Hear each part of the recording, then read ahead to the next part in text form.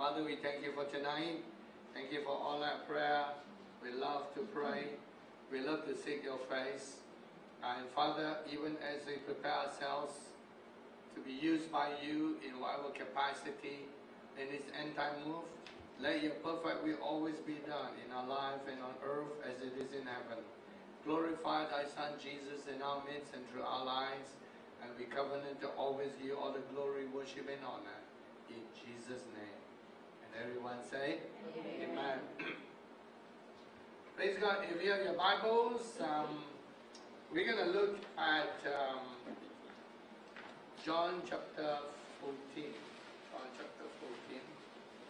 Tonight, I just want to explore the Greek word Phaneros, which is translated manifest. Translated manifest. And expand a little bit of understanding on how Jesus manifests himself to us. Because he definitely is going to do it, but we need to understand all the various aspects of his manifestation. So I'll read from John chapter 14, verse 19. Oh, we got that up to. You can see that, right? It's very clear even though it's smaller wordings in Singapore. Yeah. It says in verse 19, a little while longer, and the world will see me no more. But you will see me. That's another verse that I told you they could claim, because Jesus says you will see him. And because I live, you will live also. At that day you will know that I'm in my Father, and you in me, and I in you. He who has my commandments and keeps them, it is he who loves me. And he who loves me will be loved by my Father. I will love him and manifest myself to him. And that's the Greek word manifest. I punch it so you can see it there. You can see the Greek word emphanizo. Emphanizo is the word form of the word manifest. Afterward you see the noun form, which is like emphanes kind of thing. There are various noun forms. Emphanizo is from the word phanizo or phanero, which talks about to appear, and the M is just a prefix that talks about appearing. M is different from N. M is like appearing to you in a very personal way, like M. So embryoma and various mixed words. Whereas N is in. M is like close to you, appearing within your sight. But the main word is the word phanizo, and we have always taken the word phanizo or manifest to apply to that manifestation. And here Jude asked him and said to him, Lord, how is it that you will manifest yourself to us, but not to the world? In other words, how Jesus will demonstrate himself, we need to take a note even of that point, that when Jesus manifests himself, he doesn't necessarily want the world to know. Sometimes he picks and chooses situations in such a manner that he will appeal only to those who are close to him, those who love him, and those of his disciples, but in a way that the world doesn't know. Sometimes the world sees some side effect, but otherwise, it is Jesus' purpose that he doesn't want the world to know at all about that. So bear that in mind when we talk about Jesus' manifestation.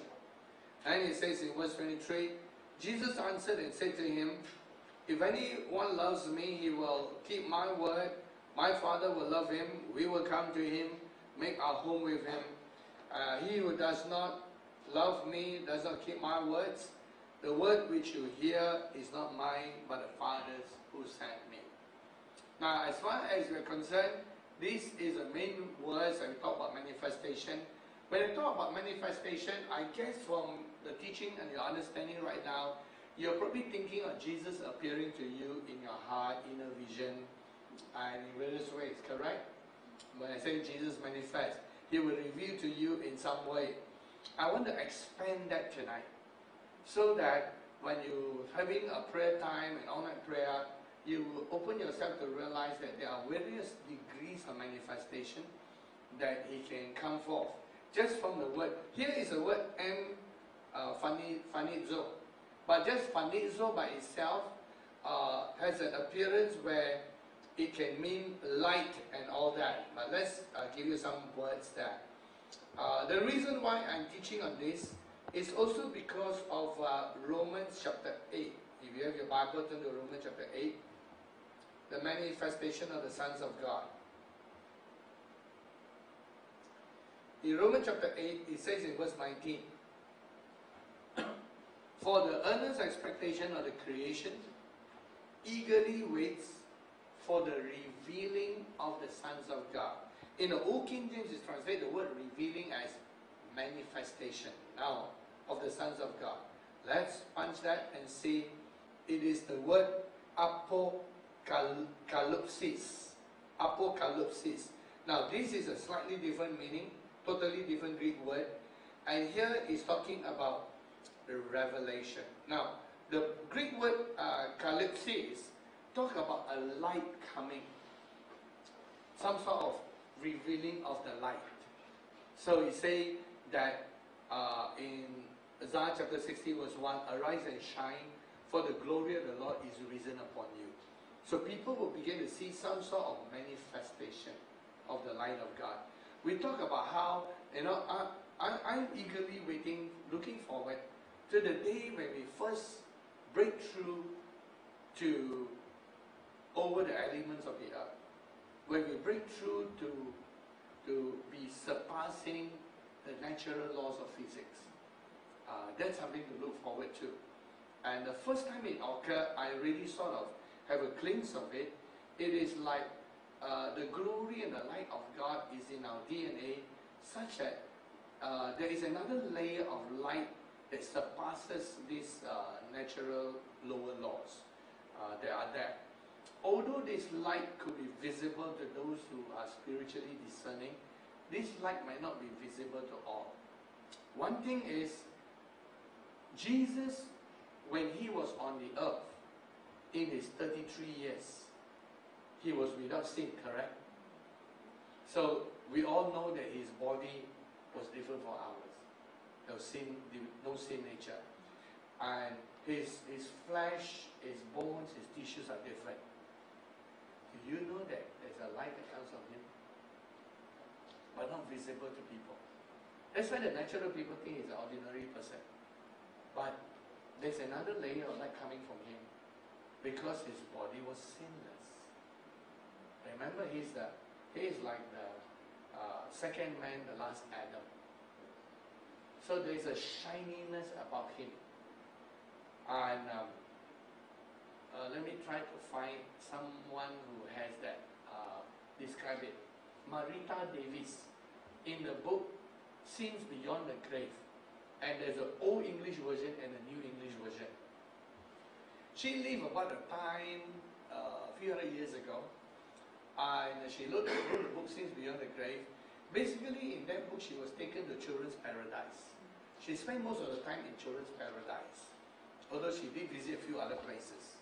Now, in the book, in children's paradise, she described how the children were given a glimpse of Jesus' life on earth, because they all died as children, so they had to learn about the life of Jesus still. And so it was like a holographic projection, something like a movie theater, but it's real in the sense that it's a real record of what happened to Jesus. And so they saw the part about Jesus before His crucifixion and Jesus teaching and walking about. Because the view that they see from heaven is with the added spiritual dimension, not just seeing Him from the earth. So there is a spiritual dimension. That means if there are angels there, you see an angel there. If there's a light flowing from Jesus, you see the light. The thing about it is, Jesus always had a light shining through Him. So when the children saw it, they could see. It's obvious it was different from everybody else. Everybody else, surface area and skin was like a normal thing. But Jesus was bright and brilliant. But early people cannot see the light. Early people cannot see the light. Right now, if your spiritual eyes are open, you can see the degree of brightness in each one of us. Some might be more bright than others. But in the natural, everybody looks the same. Because you only see the surface area of the flesh. But there are degrees of brightness in the spiritual dimension. And look at Jesus is the brightest of all because he was without sin nature in his time. So bear that in mind that when the Bible uses the word apocalypsis, it has a sense of a meaning that there is a light that is coming from the manifest sons of God. And the thing about it is, all nature will recognize it. The only people that will recognize it is humans. Even angels will see it. Even demons, because they are spirit beings, will see it. Only humans who are spiritually blind might not know anything. And might think that you're the same, even though you actually have changed and evolved into a manifest sons of God. Bear that in mind.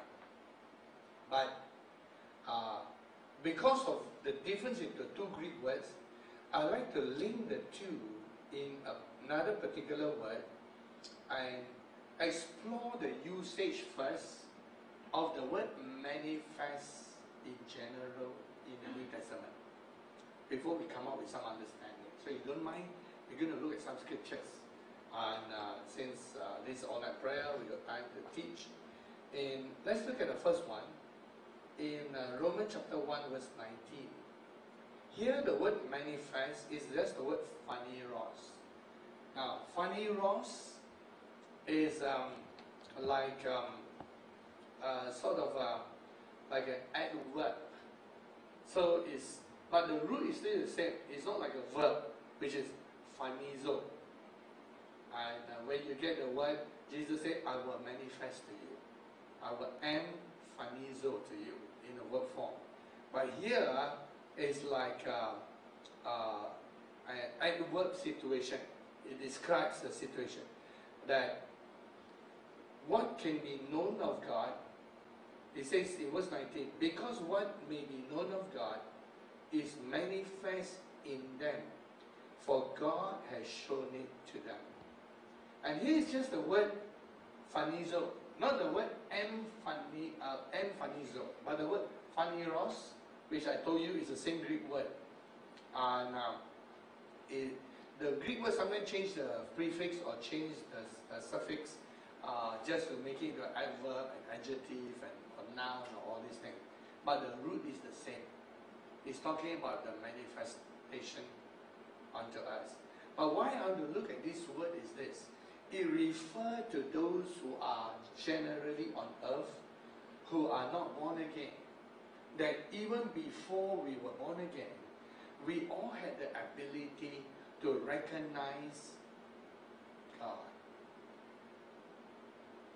He says, what can be known of God is manifest inside every human being. So that every human being, even if you never were preached the gospel and never had a chance to hear the gospel, you cannot say you had no chance to know God. Everyone has a chance to know God in your own way. A little light. Because the gospel is the clearest. The gospel just reveals what God has done in revealing Christ. But without the gospel, every man that comes to this earth has been lighted with the light of Jesus in some way. He says he is the light that shines to every man that comes into the earth. John chapter 1.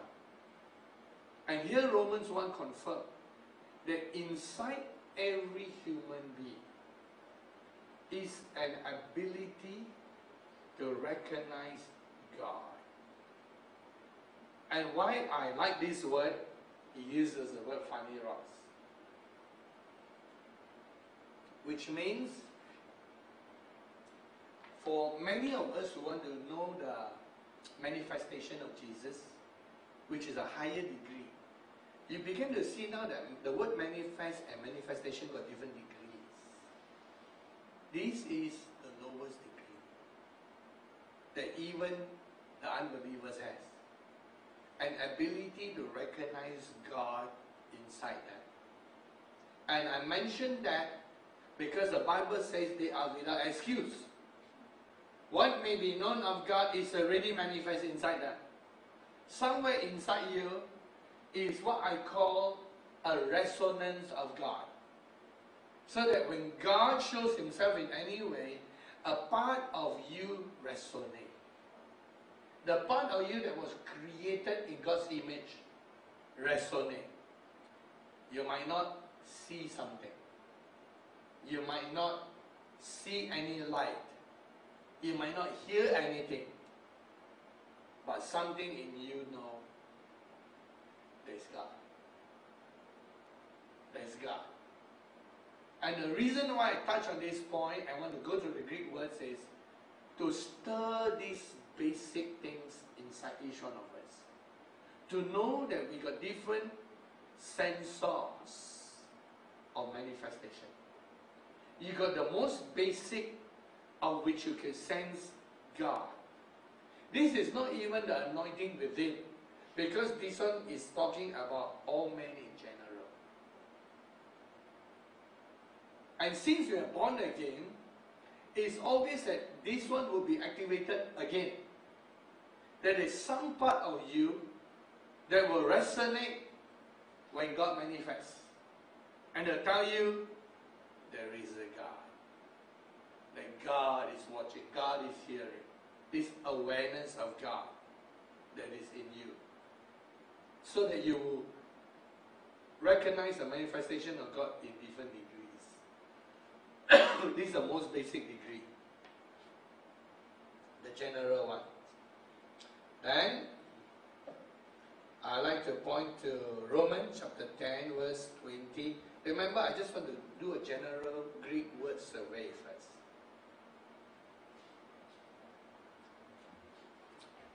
Here's an interesting verse, just a bunch of Greek word. This is a noun, a compound noun.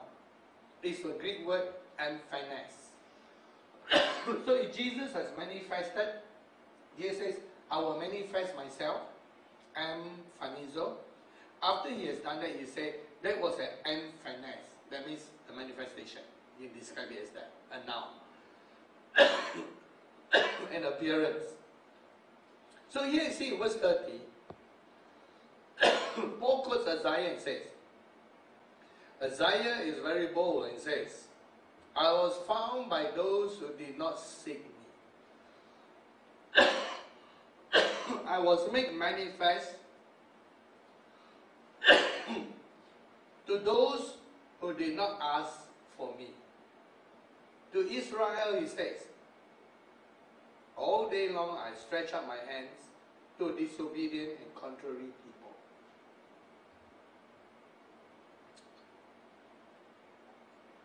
Now, we talk about the rejection of Christ by the Israelites. And I want to look into this verse because we can learn something from here. Why is it that Paul is saying the Jews, remember Isaiah says, you will preach and hearing they will not hear, and seeing they will not see. Instead, Paul says the Gentiles have found Jesus.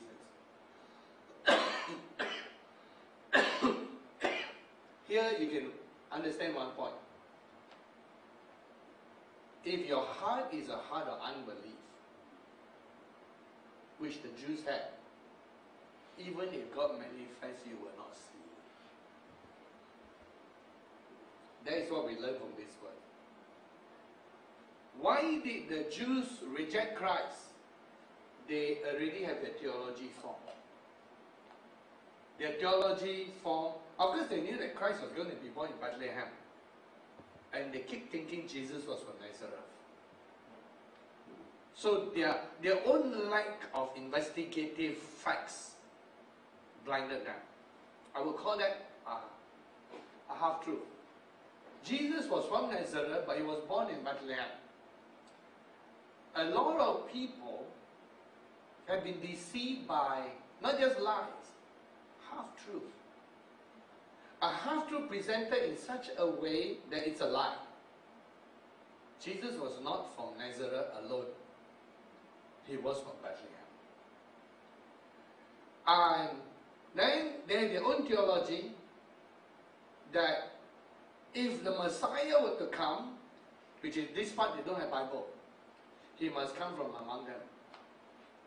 Remember when the man who was healed was confronted, one of the things they said, have any of the leaders believed in him? Assuming that if the Messiah comes, the leaders must believe. Then after the leaders believe, then the common people can believe. As if the leaders are the one who sanction who the Messiah is. And because Jesus was a carpenter and did not come as a rabbi, did not come from the Sanhedrin council, did not come from any of the elite group, the religious group, they rejected him.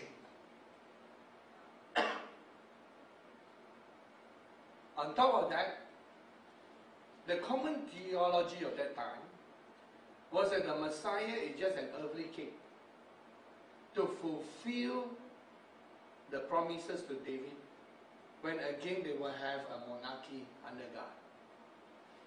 Which is why the disciples asked, when will Israel be restored? Even the disciples were asking the question.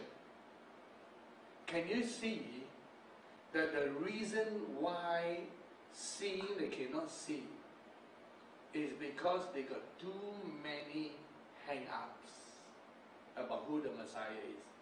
They actually theologize themselves out of belief in the Messiah by their own rational thinking and their own supposed theology and doctrine. Whereas the Gentiles had no Jewish hang-ups. The Gentiles see Jesus doing signs and wonders. The Gentiles say, okay, he's not a man. He's more than a man. He must be God. Because no man can do what he does. And the Gentiles accepted Christ like that. So from this verse, we learn something about manifestation. One reason why, even though Jesus is manifesting in this end time and people are not getting it, is because of a heart of unbelief. Or believing in lies, half-truths, that are not true but sufficient to block them from seeing the truth. That is another verse about manifestation. And let me tell you, so that even if a full manifestation is standing 6 or 1 meter away from you, you will still reject. Jesus, stood right in front of them in the Sanhedrin council. They even slapped Jesus, correct? Beat him.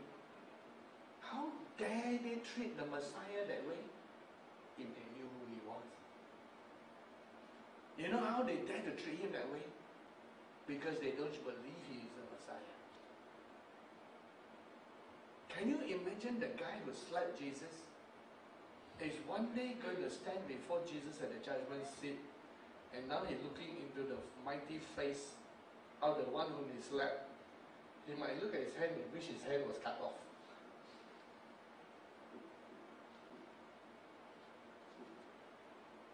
This is important to know why the manifestation doesn't occur. We need to be cleansed from our traditions that blind us, false theology and false doctrine, false assumptions and half-truths that prevent us from seeing the truth. We must be like a little child. Sometimes we see the things of God. This tiny words here, important. So we are learning things about manifestation. Don't worry, I just run through the scriptures and then I reach a conclusion so that we can really pray and recognize when God manifests in our midst. In other words, is Romans 16 verse 26. I read from verse 25, 26. Almost the last few verses of Romans chapter 16.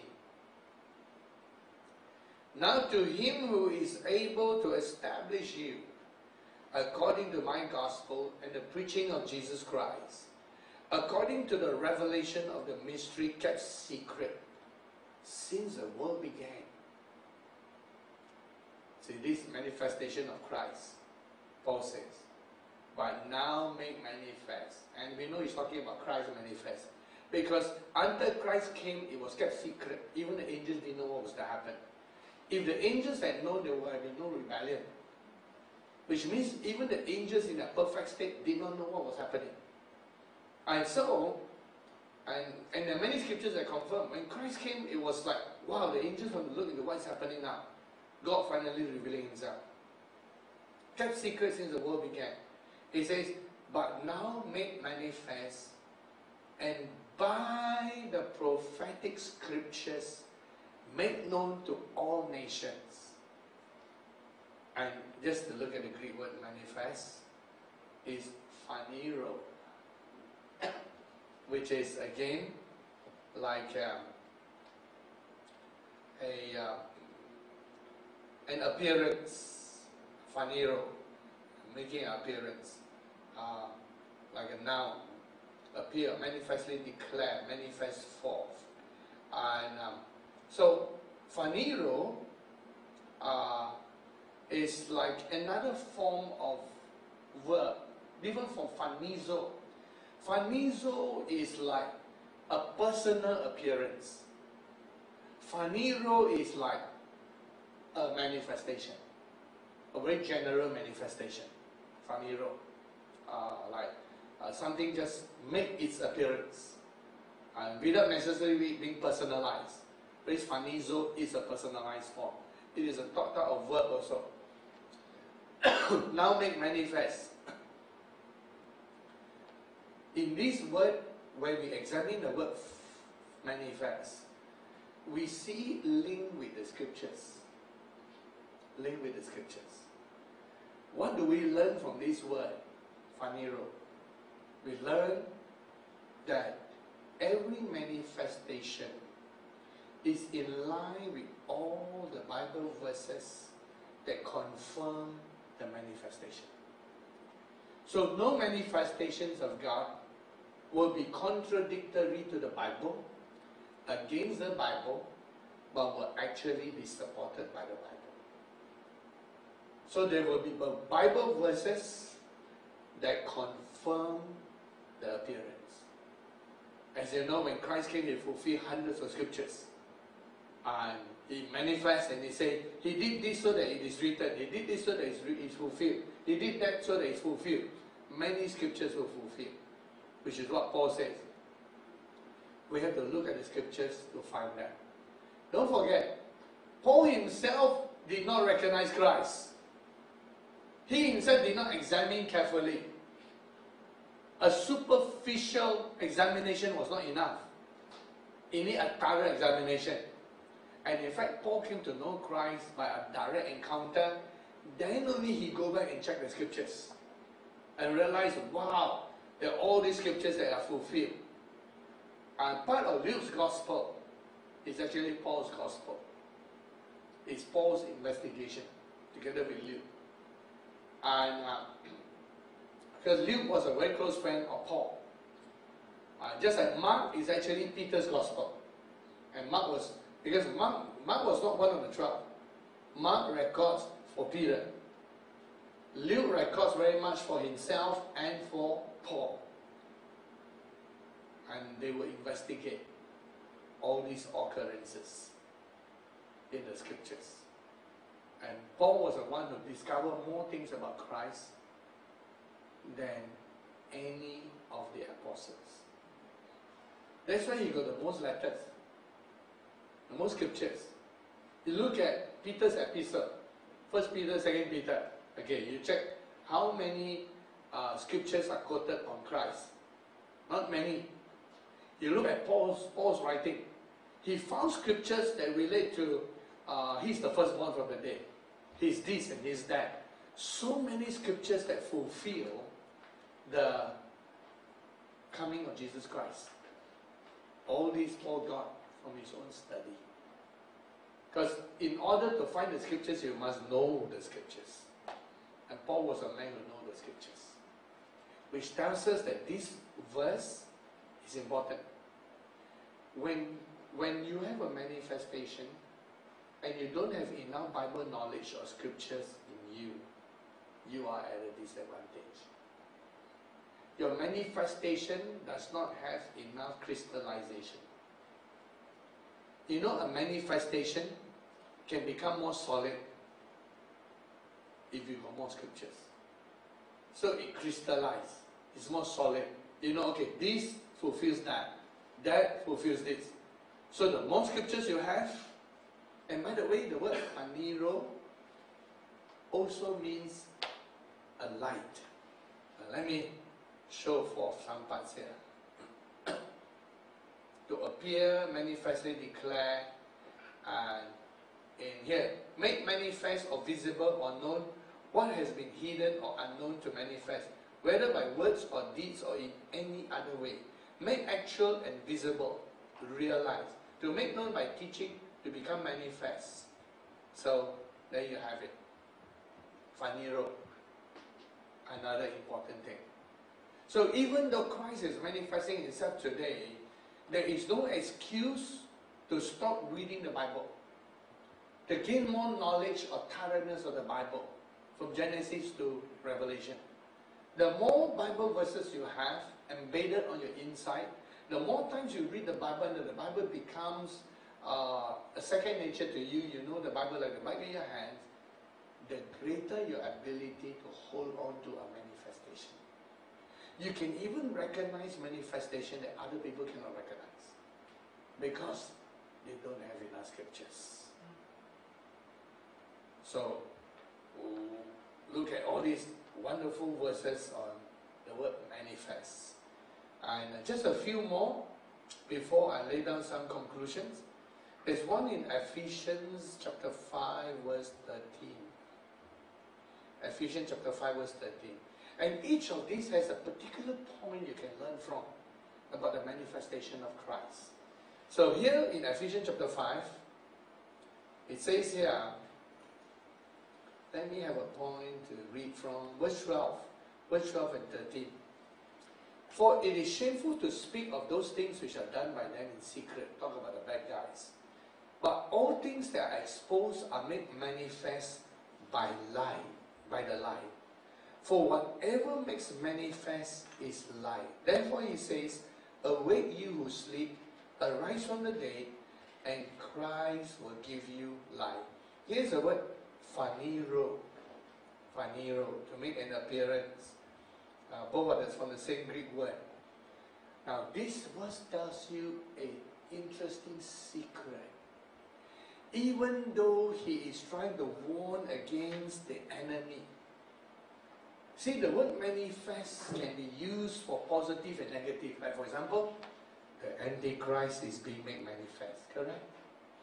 And over the next 7 times 7 times 7 years, 7 times 7 years, more and more as he matures as a young man, he will become manifest. But to those who know even before he manifests, the light shows who he is. And Paul gives only one thing here. He says, the secret to manifestation is the light. The light of Jesus.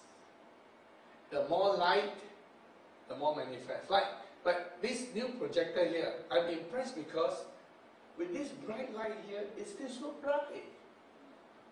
Normally you need to like darken a bit to see clearly. But because it's so bright, you could see even almost like in daylight. I'm sure if the sun was up, we still probably would see it like Look how near that light is to that. And you remember the other old projector? Right? You need to dim the lights a little bit so we can see. The difference is intensity of light. Now here's a good illustration.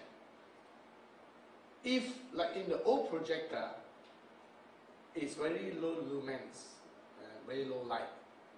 So any light that is brighter than it, even if it's shining, you might not see the wording. Correct? So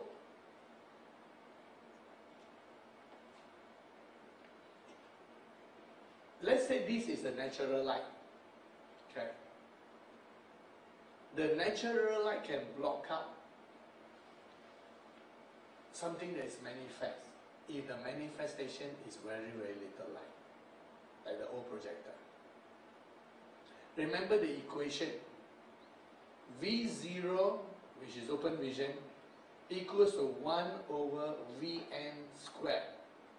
Vn stands for natural vision. So the more the natural vision, the less the open vision. The more the open vision, the less the natural vision. You learn how to switch between the two.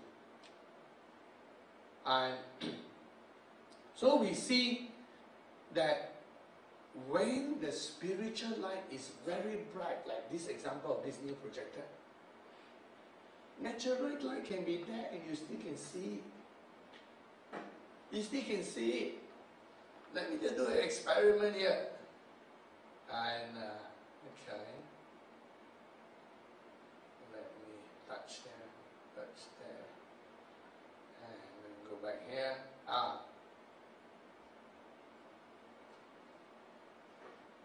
Look how small the wording is. You can see it.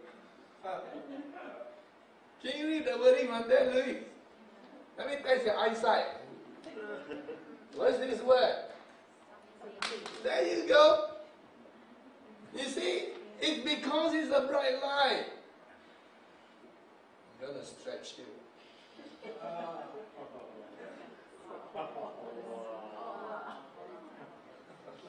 But still pretty bright.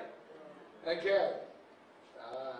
What is this word, Abraham? See? You can see from that side. Benson can see all the way from the back. This is a fantastic projector. And this is better than the one in Singapore. And you know, look how small it is. And what was the key? The brightness of the light. The brightness of the light.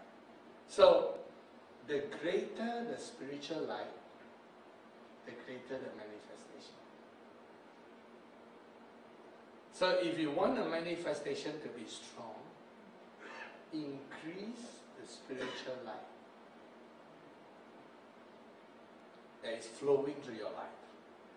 The things that can project Jesus into your heart, into your vision. Learn the secret of how to increase spiritual life. That's that verse. Now let me get it back to normal or bigger size for you.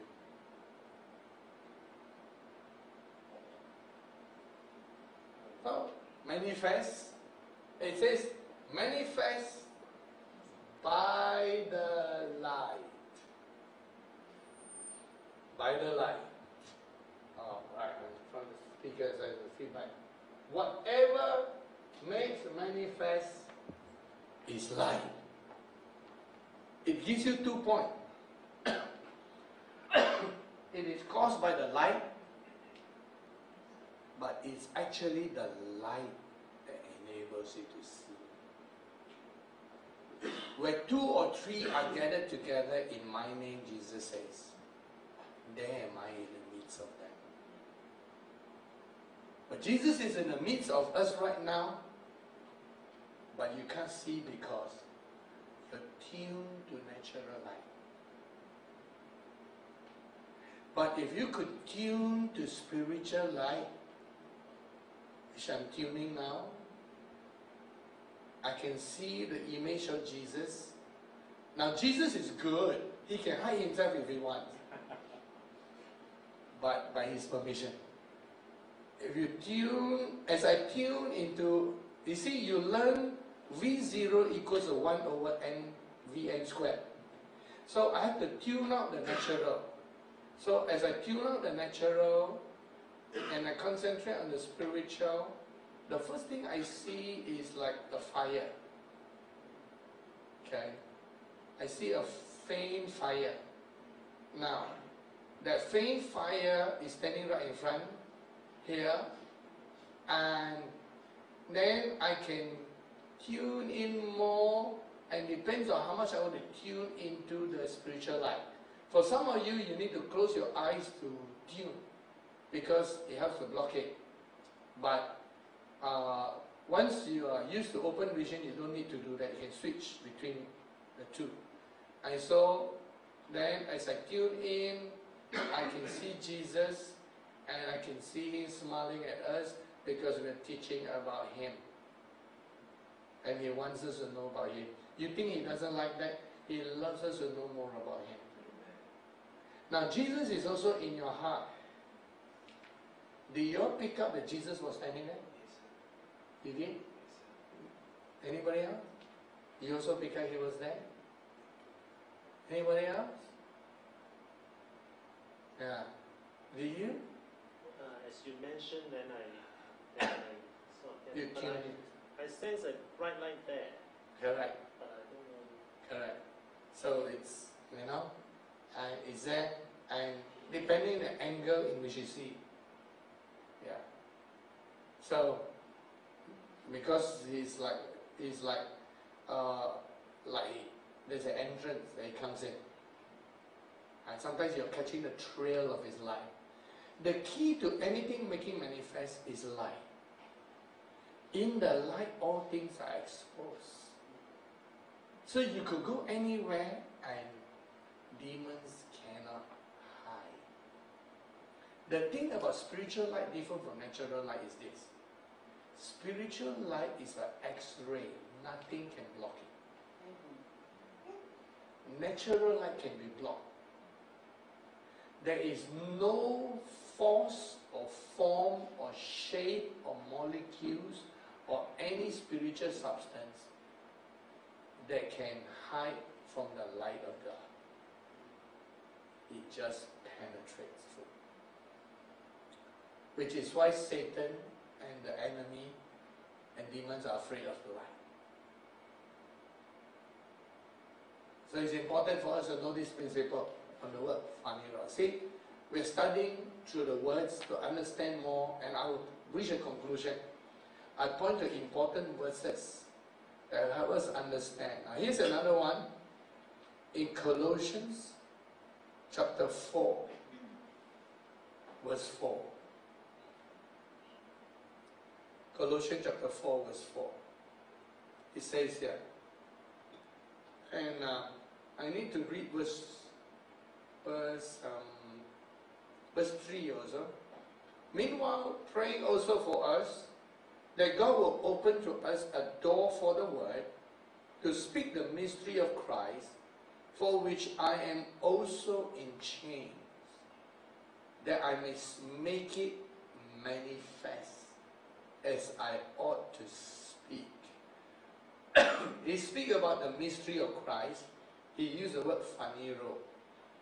And here's another different point. When Paul says, when he speaks, Paul says, he speaks by the Holy Spirit. And he makes known through the speaking.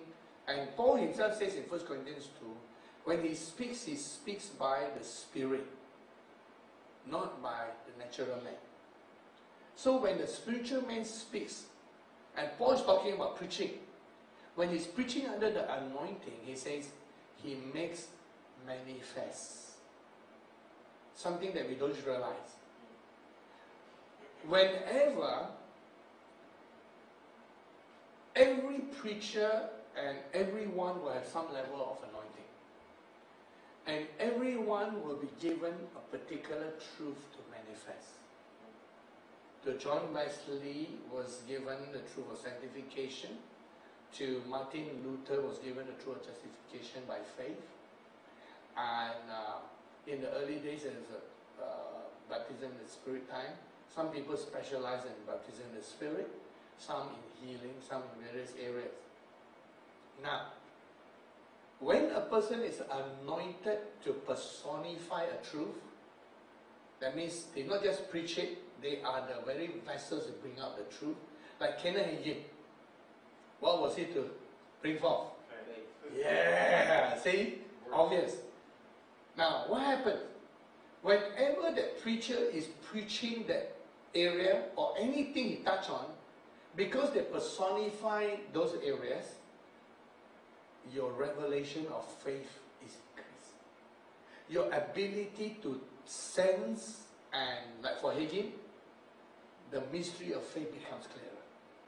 Suddenly, you understand the mystery of faith. Because to each person is given a particular manifestation. And the reason why when you sit under this ministry and you have a lot of revelation in different things, because I'm the custodian of the mysteries of God. And so if you want to increase in your manifestation, sleep hearing the sermons that are preached. And you see something affect you. Because the voice carries the ability to make manifest. It has nothing, it is not like trying to produce something in you that is not supposed to be there. Like some people think it is like, people see vision because we sort of hint to that. It's not like that. It has to do with the anointing. Which is why when people leave this ministry, suddenly they stop having revelations of end times or mysteries. You wonder why? Because some of those who left had open vision, right? They haven't stopped having open vision because it's the default mode. But why no end time revelation?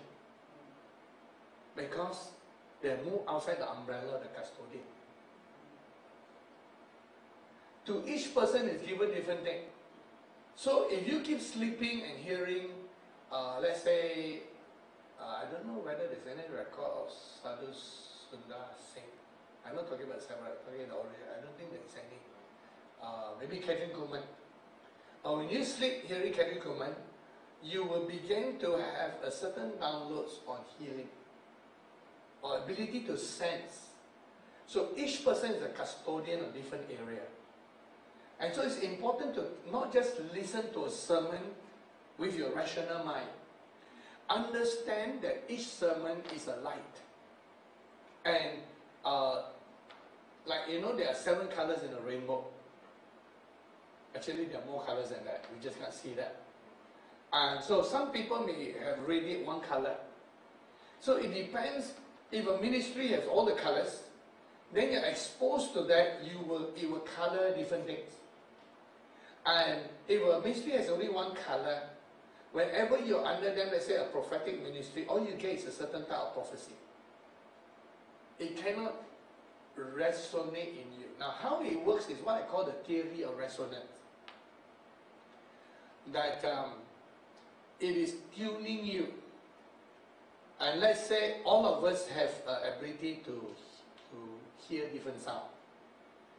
And let's say you're faulty on the G key, and a ministry has a resonance of G. By listening, you're being tuned to the G note. And then sometimes, you know, you can use this. You know how some people, like good musicians, they can sing a song in the right key straight away. Because you can remember a song in the right key. Let's say if I want to hit the key of G, I'm not that skillful yet as many other musicians. I try to hit a G. I will try to remember the song in G, like say like Heavenly Father. Heavenly Father. No, that's about G. Kind of thing. So, if I want to hit a song that's close to D or E, then I try to remember the song in its original key. If you have been singing songs in original key. I know a lot of musicians sometimes don't practice in original key. And so like, we are standing,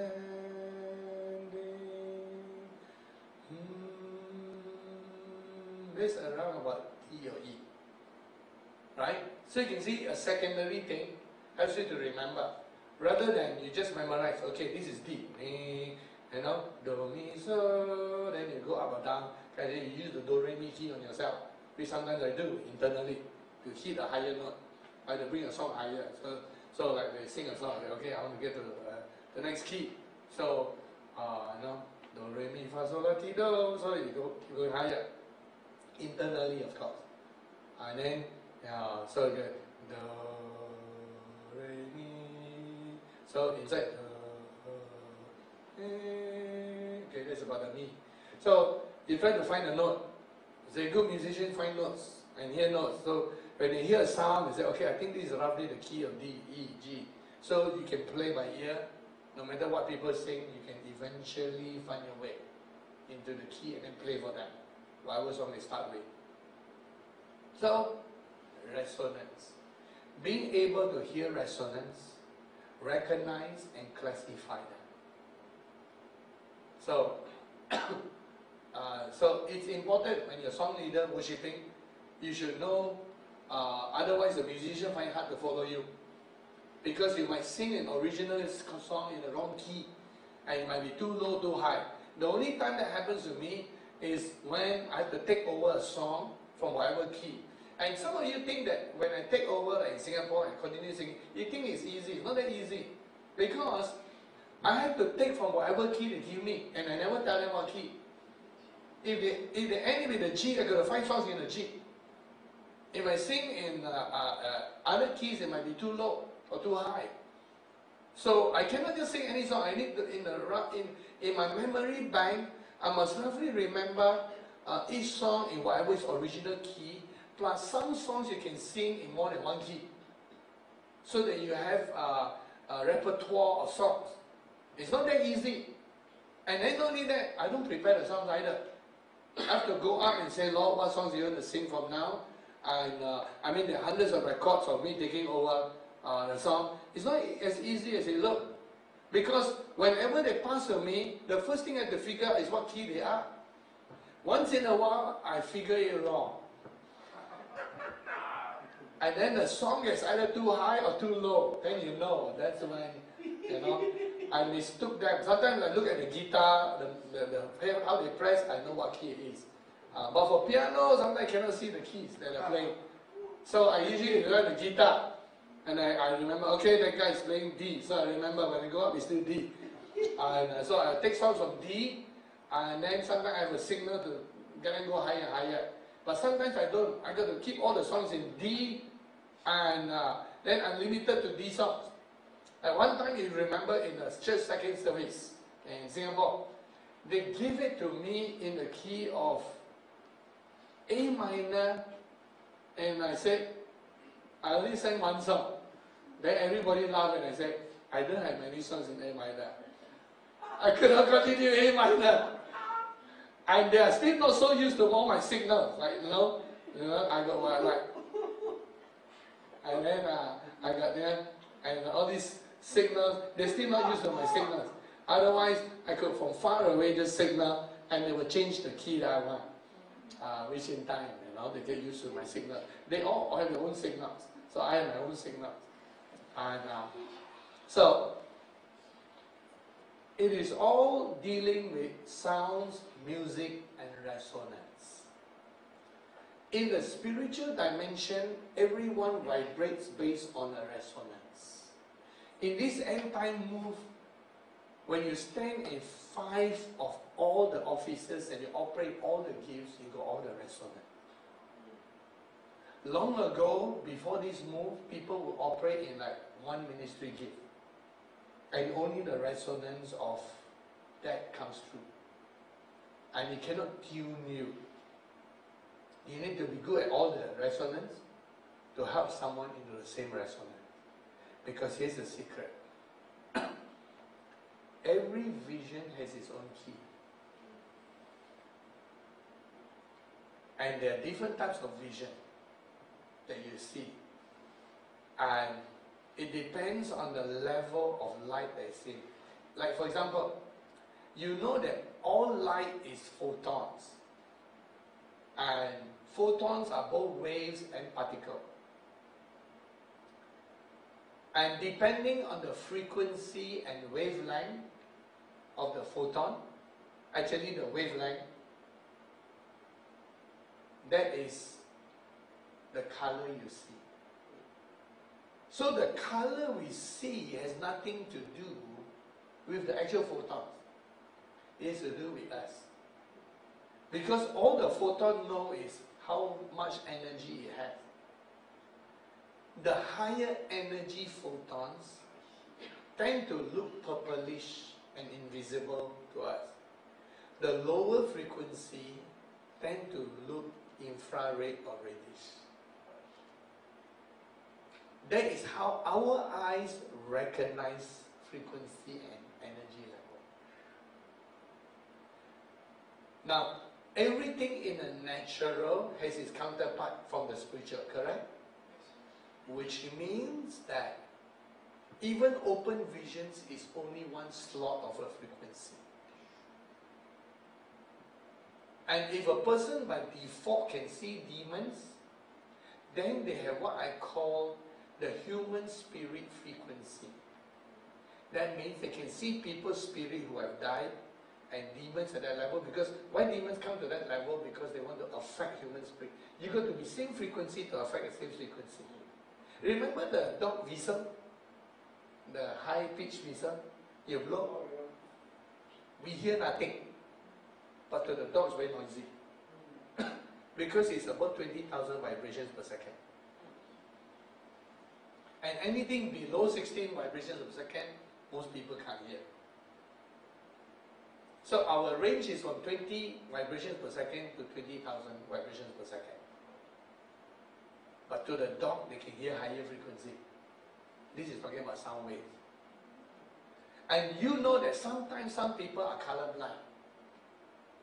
They cannot see certain colors because their eyes are lacking this things that recognize the color. So their brain will interpret the color as just like gray or brown because they just cannot see red or green or certain color. It's an internal organic problem. They need a creative miracle. So for them, those colors don't exist. Those colors don't exist because they can't see. The realm of manifestation have different spiritual frequencies. And do you know that inner vision frequency is higher frequency than open vision? It's higher frequency. Remember this statement made by Kenneth E. Hagin. Trying to remember which book. Either in his book, The Anointing of the Spirit, or in his book, How to Be Led by the Spirit. Either of these books. Long time since I read those books. But I remember this statement. Jesus was teaching him about visions. And Jesus was the one who told him there are three types of vision. Open vision, where you can see both the natural and the spiritual at the same time. Closed vision, which is in a trance, where your physical senses are closed and you only see the spiritual side. Inner vision, which is something you see on your inside. And sometimes you only see when your eyes are closed, if you're not trained. Remember that. And then don't forget the other sentence Jesus said. Jesus said, the highest vision are inner visions. And the lowest vision is open vision. You remember that? Yes. And if Leo were here, Leo from Australia, Leo is, you might not know him, but when you meet him in September, he's very well read. He's very, very well read.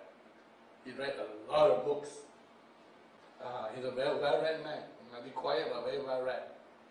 He will be able to tell you which book. It's slightly different from Colin's New Dictionary. I call it. Yeah. Colin loves to analyze words and the Bible and all that. And so we have that people forgot about that little statement Jesus made after that. But from the spiritual realm, that is it. So don't underestimate your high frequency inner vision. Because you know why it's higher? It is seeing a higher level of dimension. Which sometimes, some people with open vision cannot see some of my other angels. They only see certain angels who choose to come down to the vibration level of the human spirit. They need to do that because it's energizing me at that same frequency. And they can see Abu Relal merge inside like a bright light because it's energizing my spirit man with the spirit of wisdom. But there are other angels of a higher frequency that they can't see, that I know and I'm aware of. If I tune to the higher frequency, I could see that. And once you have been through the throne room, you know why sometimes, wasn't it you who went to the throne room, you couldn't see the top, you can only see the legs? Because it's a higher frequency. It takes time to adjust. Once you can see and adjust to the throne room frequency, you can see all the frequencies. So learn to go to the throne room. Immerse yourself there. Merge yourself and absorb all the frequencies that are there. Because all frequencies begin, start and end at the throne. It's the throne room that pumps energy throughout the universe. So then we have this, where Paul talked about that I may make it manifest. Say, well, how can Paul make something manifest? Through preaching. Through preaching. And then different sermons sometimes have a stronger anointing in one area. Like we hear the sermons on healing or during the miracle services, the healing anointing frequency will be stronger.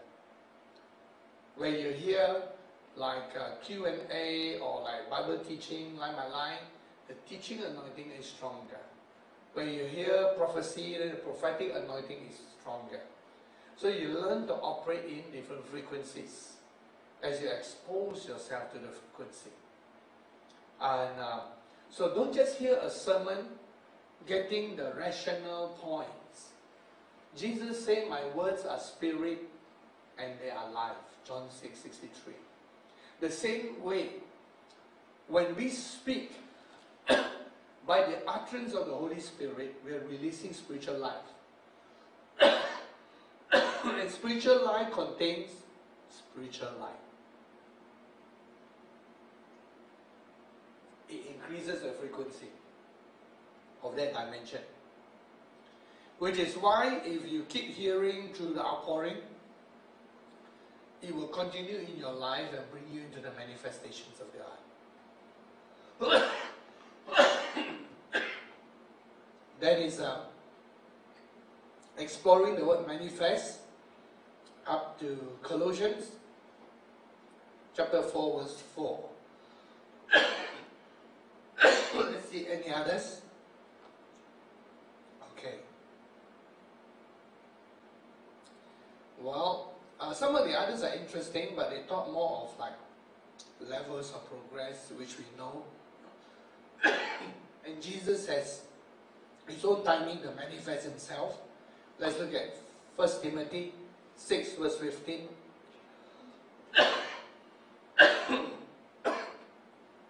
1 Timothy 6:15. It says here, which he will manifest in his own time. He who is the blessed and only potentate, the King of kings and Lord of lords, who alone has immortality, dwelling in unapproachable light.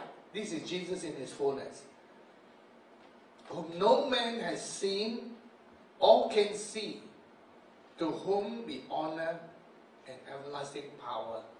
Amen. So here we give the finale verse as Jesus dwelling in unapproachable light. Thank you.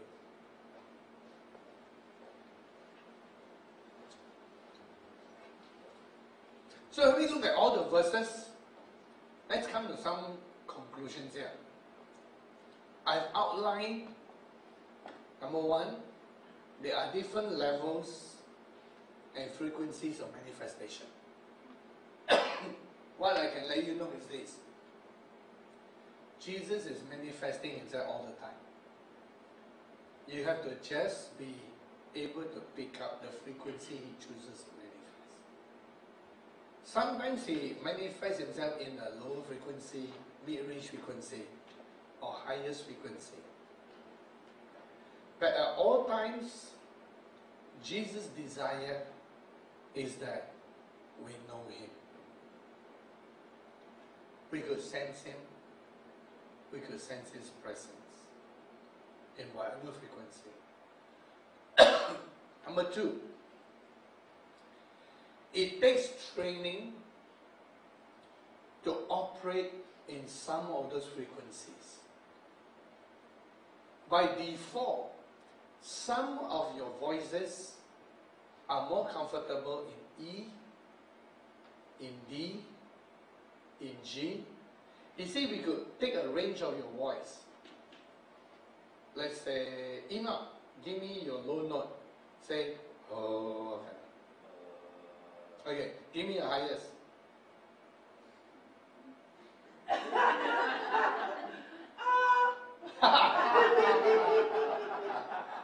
Okay. Your voice is like a baritone. So most likely, you're most comfortable around G. Around G. You like C sharp? Okay. So, C sharp is close to D. Do you like D? Yeah, I'm comfortable with it. You love low notes. Okay. So, see, some of us are comfortable in a certain note, which is why sometimes a singer, and you know, on the average, except for soprano singers, ladies tend to have higher voices than men generally. So, in most singers, do you notice? I've noticed this. For a lady singer, when they are good, it's because they could reach to very low notes, because they're really naturally high. And then for men, because their voices are naturally low, they are good when they can reach very high note and still retain the low note. So you notice that among a lot of singers, that a lot of good ladies singers, except for soprano, there's a different category, they are very low notes. They sing very low. And then most men who are naturally low, they can go high. And so some sort of balances out. But we all have a default comfort level key.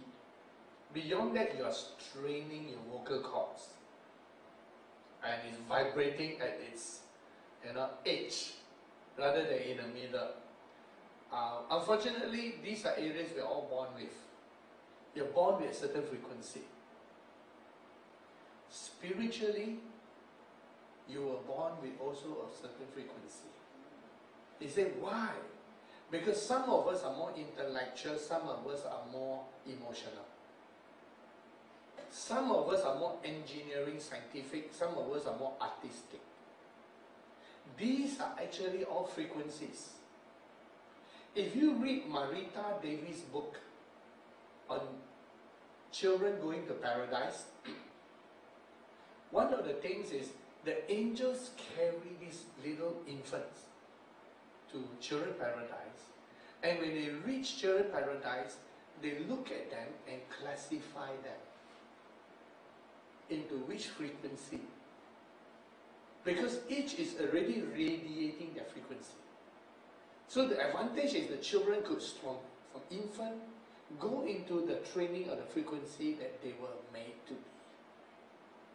Then later on they can grow into other frequencies. You read the book, it's mentioned inside. And how nice if only the earthly education system is like that.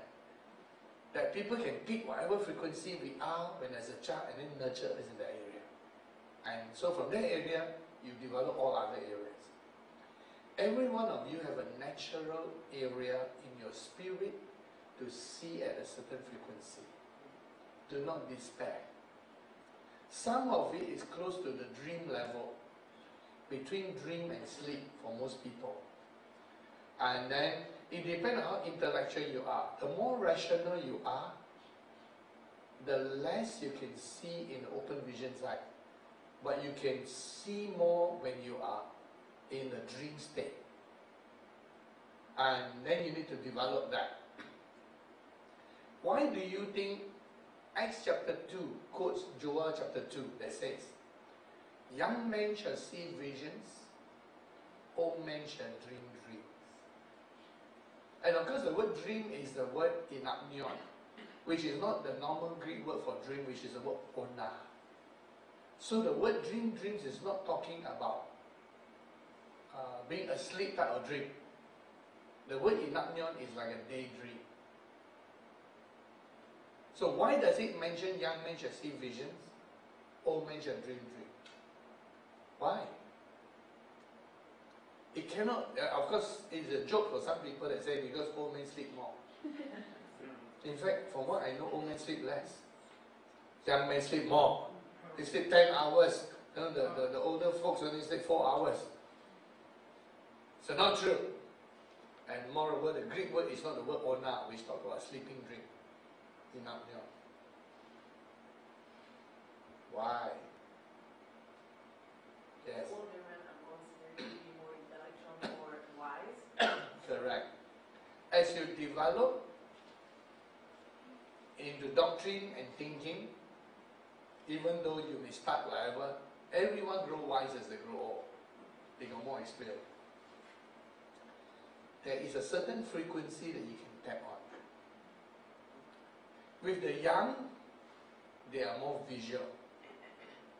And there's a different frequencies. These are all different frequencies by which light, a spiritual light, functions. So point 2, we talk about different levels of growth in different frequencies. Point 1, we say from God's side, God also chooses to manifest in different frequencies. All angels got different frequencies. And then from our side, we can grow in different frequencies. And then we recognize at different levels of frequencies. Each of the different levels. On top of that, you add a third point, and let me see how the phrase, the third point, we already give all the scriptures, we're just concluding, bringing all of it together. And in the third point,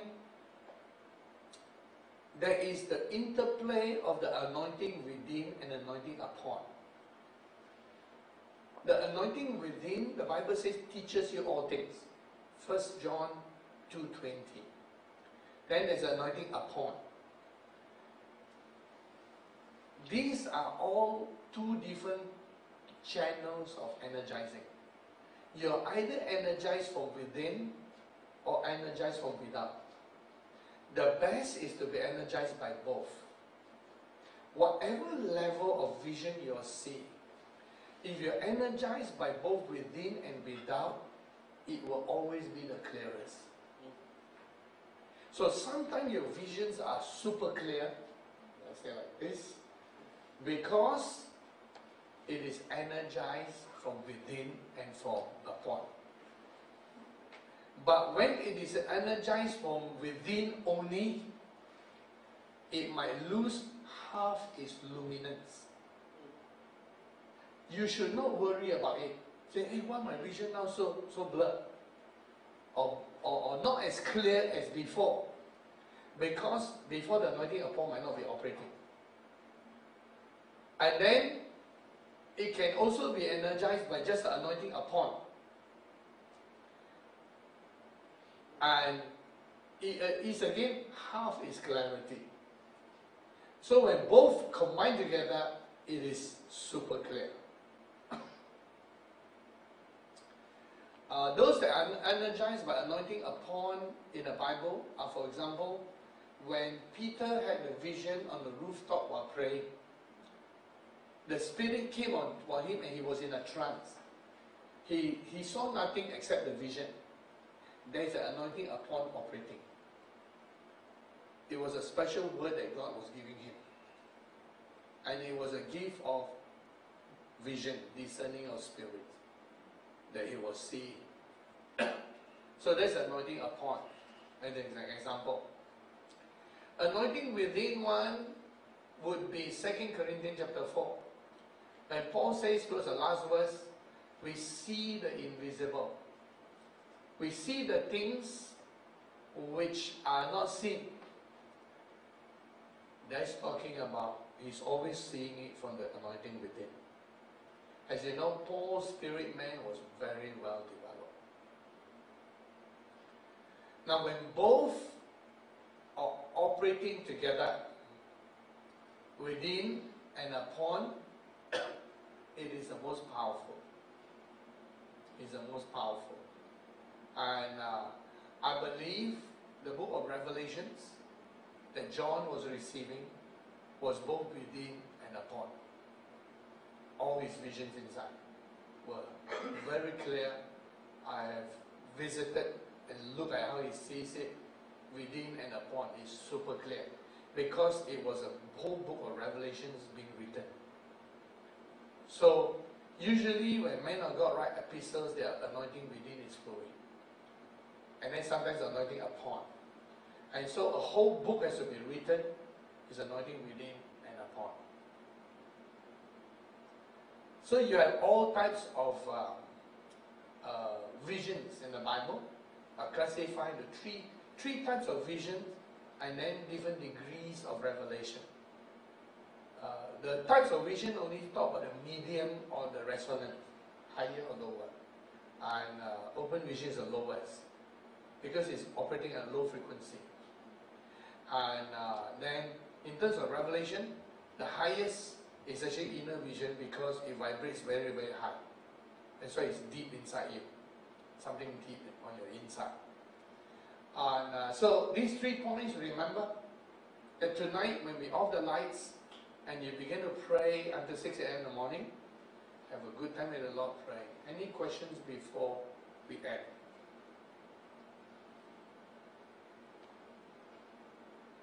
Marty is about to ask a question. Think about it. I saw a bubble appear over you. Now, how do I tell people's thoughts?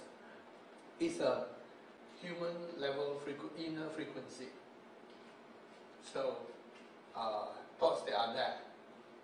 And like from there, I could jump straight to Justin, and I could see him thinking, and Singapore features in some of his thinking. I can pick up some things in your thoughts, but not all. Sometimes I'm allowed to zoom in. Remember, Jesus knew their thoughts, because thoughts is a frequency. And remember this, there are no private thoughts. Do you know that all your thoughts are recorded? And if you think people don't know your thoughts now, if we didn't go to heaven, put the archive of your life, we will not just see what you do, what you feel, and what you think. So get used to it. There is no privacy. You might as well live your whole life for God. And say, Lord, here's my life. You know, I am who I am. I enjoy every of your creation and let all my thoughts be your thoughts.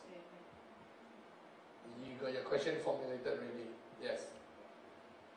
You know how you said that because the Pharisees and all the Sanhedrin people couldn't see Jesus' glory and light, Yes. and humans in general. Yes. Then I thought because Jesus is the last Adam, and Adam, I remember you saying that he had a lot of light. So this makes me believe that if Adam were to appear in front of us, in front of most people, it would be the same.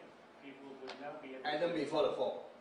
Adam before the fall. They would not be able to tune in and to Correct. light. It's the same. It's the same. Yes. You see, Adam was naked before he fell. He was naked after he fell. Because both verses say he was naked. But he knew he was naked only after the fall. Correct? Because he lost the light. The light was his clothing. And unless you got the same frequency of light, you cannot see through the light. You see a layer of light all covering it. Yes? Yeah, you're thinking about your baby and children, yeah. This morning, I was listening to one of your messages. Basically, then you started off like with Kenneth Hagin's one secret that he had, and then you went on to give more. And then I fell asleep, and then I just continued hearing the... Oh, my preaching continued while you were asleep. Ah, that's good. Resonance. You appeared in the dream there. And you're smiling, and you gave her a thumbs up, and you said like 3 things, but I can't remember them. So you gave like, you smiled, I was listening, and then you went, and then, yeah. And you mentioned like 3 things, but I can't remember them. Yeah. You can remember them. I can't remember them. Okay, your spirit will remember them. Yeah. And I'm trying to enter into the vision and pick up from where you are. Were you listening to something about faith and visualization? What area were you listening? I was listening to where you're speaking about how like people pray like for menial stuff. People pray like for stuff that's like for food, clothing, and shelter, etc. And then how to focus like your prayer and like what to focus on, etc. and all that stuff. And at the time, I was sort of thinking on. It was like faith and visualization. Yes. Because I was thinking on the stuff that we shared like in the one-on-one, and it was like the one point where like the two are going to run parallel, and there was ways of how I'm gonna sort of do my devotions around this, and like and pray around this, and so I put the tape on, and you were saying some stuff there, and then And you fell asleep. I fell asleep, and then dreams started coming. I had about 2 dreams, and then in the one you showed up there. Yeah. Because all I can pick up when I go into that is something to do with faith and visualization. Yeah, that's why I say when you're listening to faith and visualization, because it's talking about activating faith through visualization. Yes, that has Those are the points. Yes, Vincent. You just said that having an open division is very low. So if it's very low, Low frequency. if it's a low frequency, I cannot see some angels, why should I desire to have it instead of desiring to have the higher frequency that has to do with inner? Because sometimes we need that to see what demons are doing and what human spirits are like. From what I understand, if I have the higher one, I should be able to see something that is low. Not always. Not always. It still must be developed. That is why some people, when they pray, they can see certain visions, but they're not aware of demons around them. I sat in meetings with people and a demon is next to them and they don't know. In some of the unfair trials that people have put me through, I keep making this sentence. I think some of the trials were recorded in March. I keep saying, I can see things that you all don't realize I can see. I was trying to give them a clue that their thoughts are being fed by demons, which I could see but they cannot see. So it is, and they claim to operate at the intellectual level and the scriptural level, trying to reason, but they don't realize that some of their reasoning was energized by the enemy because they're blind to it. So it's important to be able to see both low frequencies and high frequencies, because the demons operate at a low frequency to disturb and enter the thoughts of man. One day in the judgment it will be replayed and God will confirm what I saw, that there are actually a certain level of demons operating during the time of the persecution and confusion, which is why people were confused, because it's like a chain about their head and it tightened, and then the enemy is using it to funnel thoughts into them to come against me. And so they can see the demons, and I keep trying to give clues that there are demons there. You know what everyone should do? They should stop and say, let's us all just pray an hour. Then their minds will be clear, the demons are gone, and worship, then they can see clearly. But nobody's doing any prayer. Instead, they're doing all the accusations. Again, when the Sanhedrin Council was putting Jesus on trial, the book Marita Davis, you know, the group of people approaching to arrest Jesus, in the book it was with a spiritual dimension. As the people and the temple soldiers come to arrest Jesus with Judas Iscariot leading the way, above them were a horde of demons. The human being don't know. But the children's paradise can see the darkness above them. Hundreds of demons. So it is important to be aware of all levels of frequency. It doesn't mean that you can see the higher one, that you therefore can see the lower one. We need to develop both. It's not automatic. What we say is, if you can see Jesus in his full glory, then you can see all. Because some people are tuned to the higher level because, sorry, this is just a joke, their ears are like the dogs. That doesn't mean they can see the lower frequencies. They might not hear, you know, they don't have insect ears, cannot hear lower frequency. Insect ears can hear, you know, below 16 vibrations per second, and so any movement they can detect. Yes. Now, if the level of light determines the level of frequency one can see. Yes. Now, by analogy, if the light is higher, that means the frequency is high. Why should the demons, you know, come close? It is just like, you know, when they use the UV light to shine on the dollar note to detect whether it's genuine or not, you can't see the other wordings, correct? Because everything has to be dark, and then you shine. So it only operates at that level. So it's just like being able to see purple, but you can't see green, blue, yellow, and red. So it's just like being able to see the UV level, but cannot see any other colors. Yeah. Yes. Say that Jesus is manifested all the time, it's just a different frequency. Is it always like one Jesus, or there can be many? Only one Jesus. Only one Jesus. He's always manifest at the highest frequency. From time to time, he lowers his frequency for us to know him. So let's say if we all see that Jesus is here, then can somebody else see Jesus? He's moved from here, no? He's no more on this side. Okay. Just to let you know. But then can he can be at another meeting and he can... Yeah, because he's God, he can be omnipresent.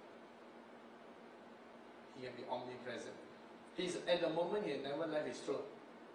Because he's God, he can manifest at any place without leaving his throne.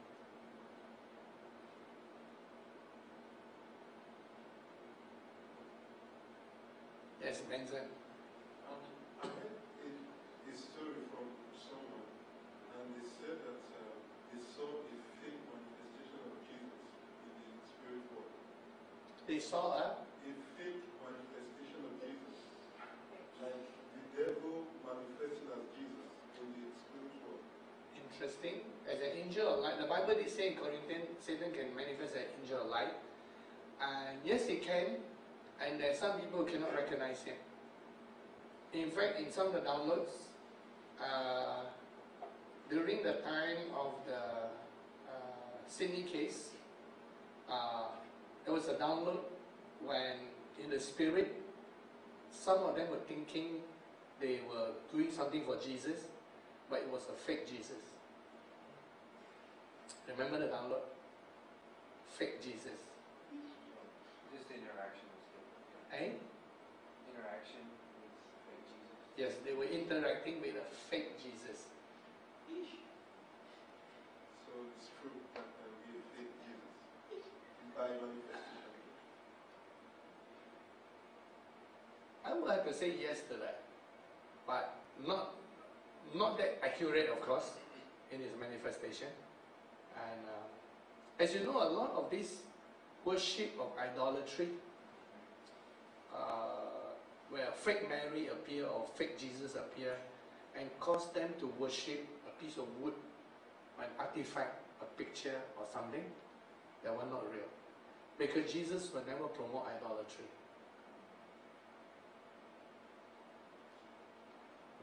But if one is born again and has the Spirit of God, it is, I can say that if one is not deceived, it is impossible for the fake fallen angel to appear as an angel of light, or fake Jesus to appear as a real Jesus, because deception has to start from the inside. So if your inside is not deceived, and you can see all colors, impossible to fake. Impossible to fake. Yeah. So how do you guard your heart from being deceived? By making sure our heart is clean. John 15 verse 3. And pure. 3 words. Or 1 word. Make it easier. L-O-V-E. A heart without love is already deceived. Actions without love. So the first thing, remember the modus operandi of the plastic tree. Anger. And Jesus has associated anger with hell in the Sermon on the Mount. Paul also has associated anger with the devil in the book of Ephesians. Anger. Anger and irritation. So whenever you're angry and irritated, go and pray through first. Don't take action. And don't make a decision. People make stupid decisions when they're angry. Then they regret eternally and then cannot get back. I always tell people, when you're angry and upset, that's not the time to make a decision. Make no decisions. Go and fast, 3 weeks, pray 1 day. Until you get love in your heart, then you say, okay, will I make this decision? Then you make a better decision. Yeah. Yes.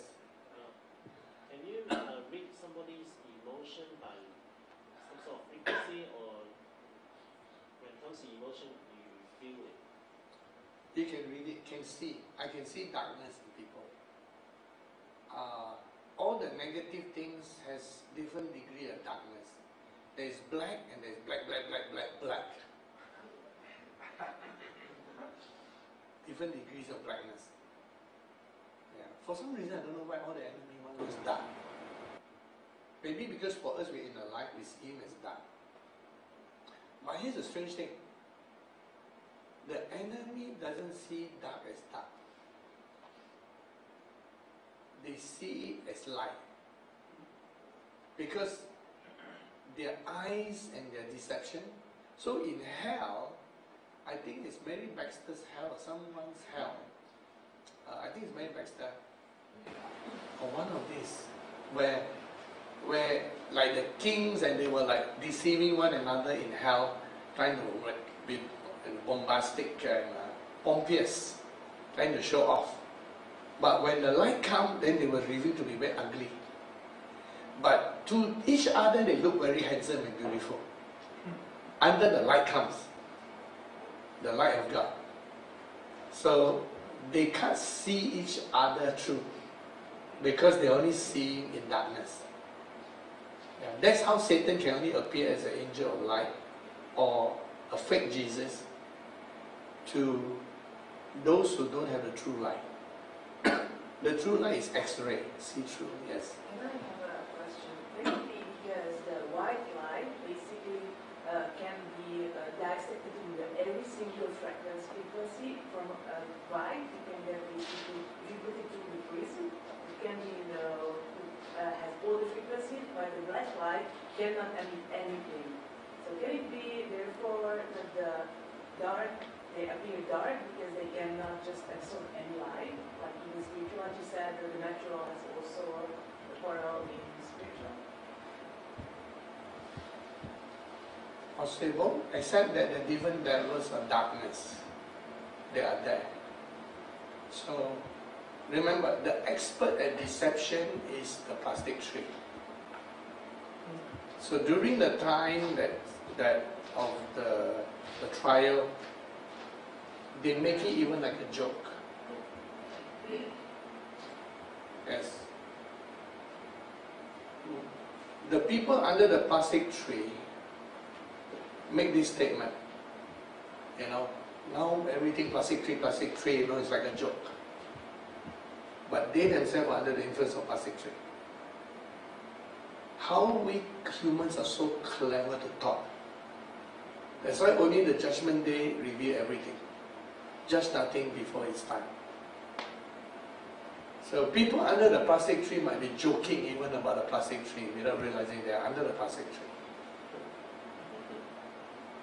And during that time, they were joking about the plastic tree. Like it's nothing. But it's so clear from the downloads. The amount of deception the plastic tree had. And the main figure was a plastic tree. And they used different people. Plus, you saw the fallen angel from the universe. The four of them came down. Then the other thing was,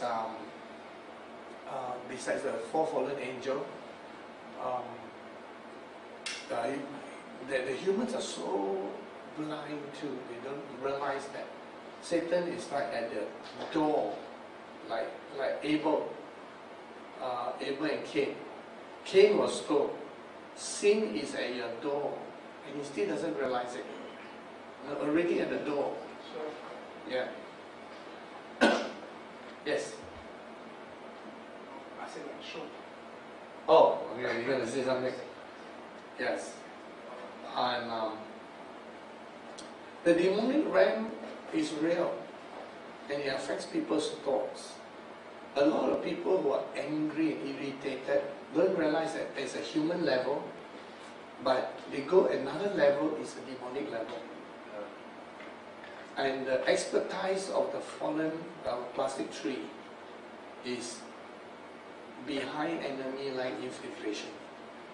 We are his enemy. The plastic tree specializes in behind enemy lines.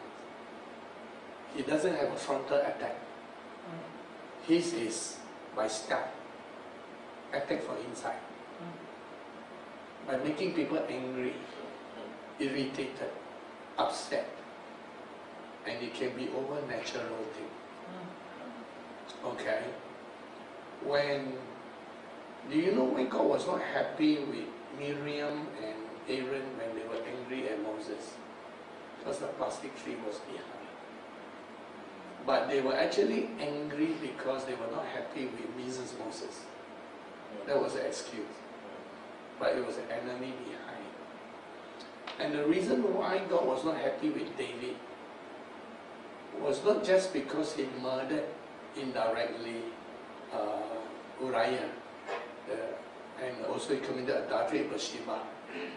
Also because, remember the statement God says, you have allowed my enemies, God's enemies, to scorn him. And David didn't know. When he was angry, see, David was very angry and upset with Uriah because that was a plastic tree. And we know that the plastic tree came into Israel after that and dominated the kings from then onwards. And the plastic tree is the same one who was attacking Paul in the fallen angel in 2 Corinthians chapter 12. He said, Satan sent a messenger. That messenger is the plastic tree. And you examine it very carefully. The Jews who went against him have one thing in common: jealousy and anger. And then he said in 1 Thessalonians that Satan hindered us. And you look at the book of Acts, they were a bunch of angry Jews. And remember the Jews who stoned Stephen? Stephen was preaching. They covered their ears and then ran as a mad people against him. Plastic tree. You could trace anger all the way through. When Moses was hit the rod the second time, he was indirectly had one thought from the plastic tree. He was angry at the Israelite people. So if you trace anger, it started from Cain. Remember, Cain was angry? Cain was the first murderer. It started from Cain, and from then onwards, every human being that is angry, Jesus says, if you curse your brother, and you call your brother Raka, he says, watch it, hellfire. Not my words, Jesus' words.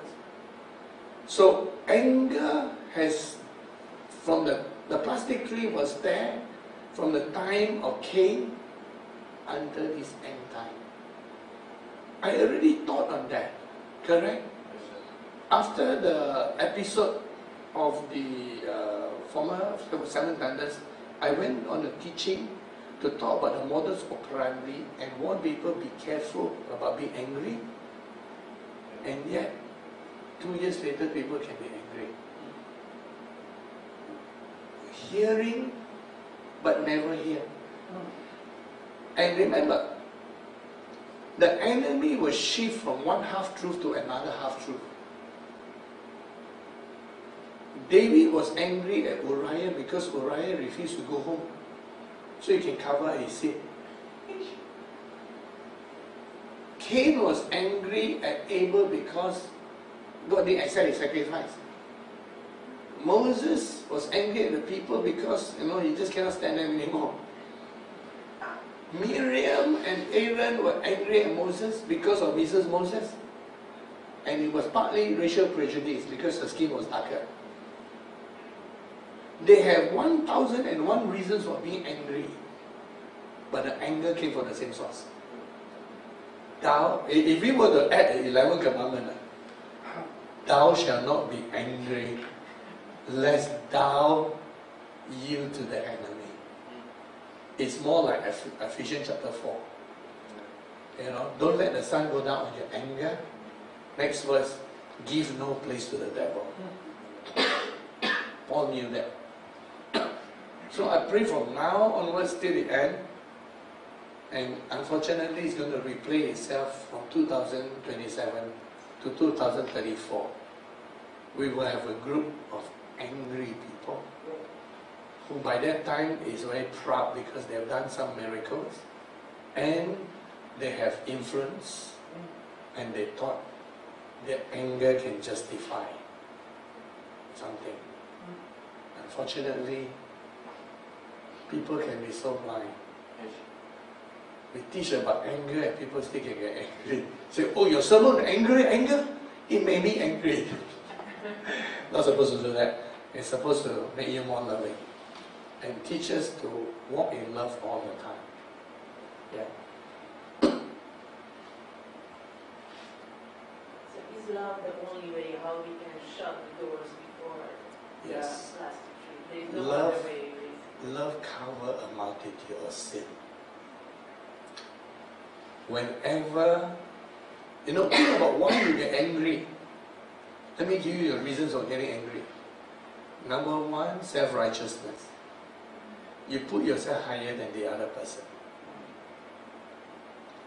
If anyone can put himself higher than any person, it's the Lord Jesus Christ. And you know how many of us are on earth making Jesus angry now? A lot, right? Which means that Jesus should be sitting on his throne with a very angry face. Because there's someone making Jesus angry all the time, correct? All the billions of people. You know why he's not? Nothing can make Jesus angry. He's always loving. He covers a multitude of sins.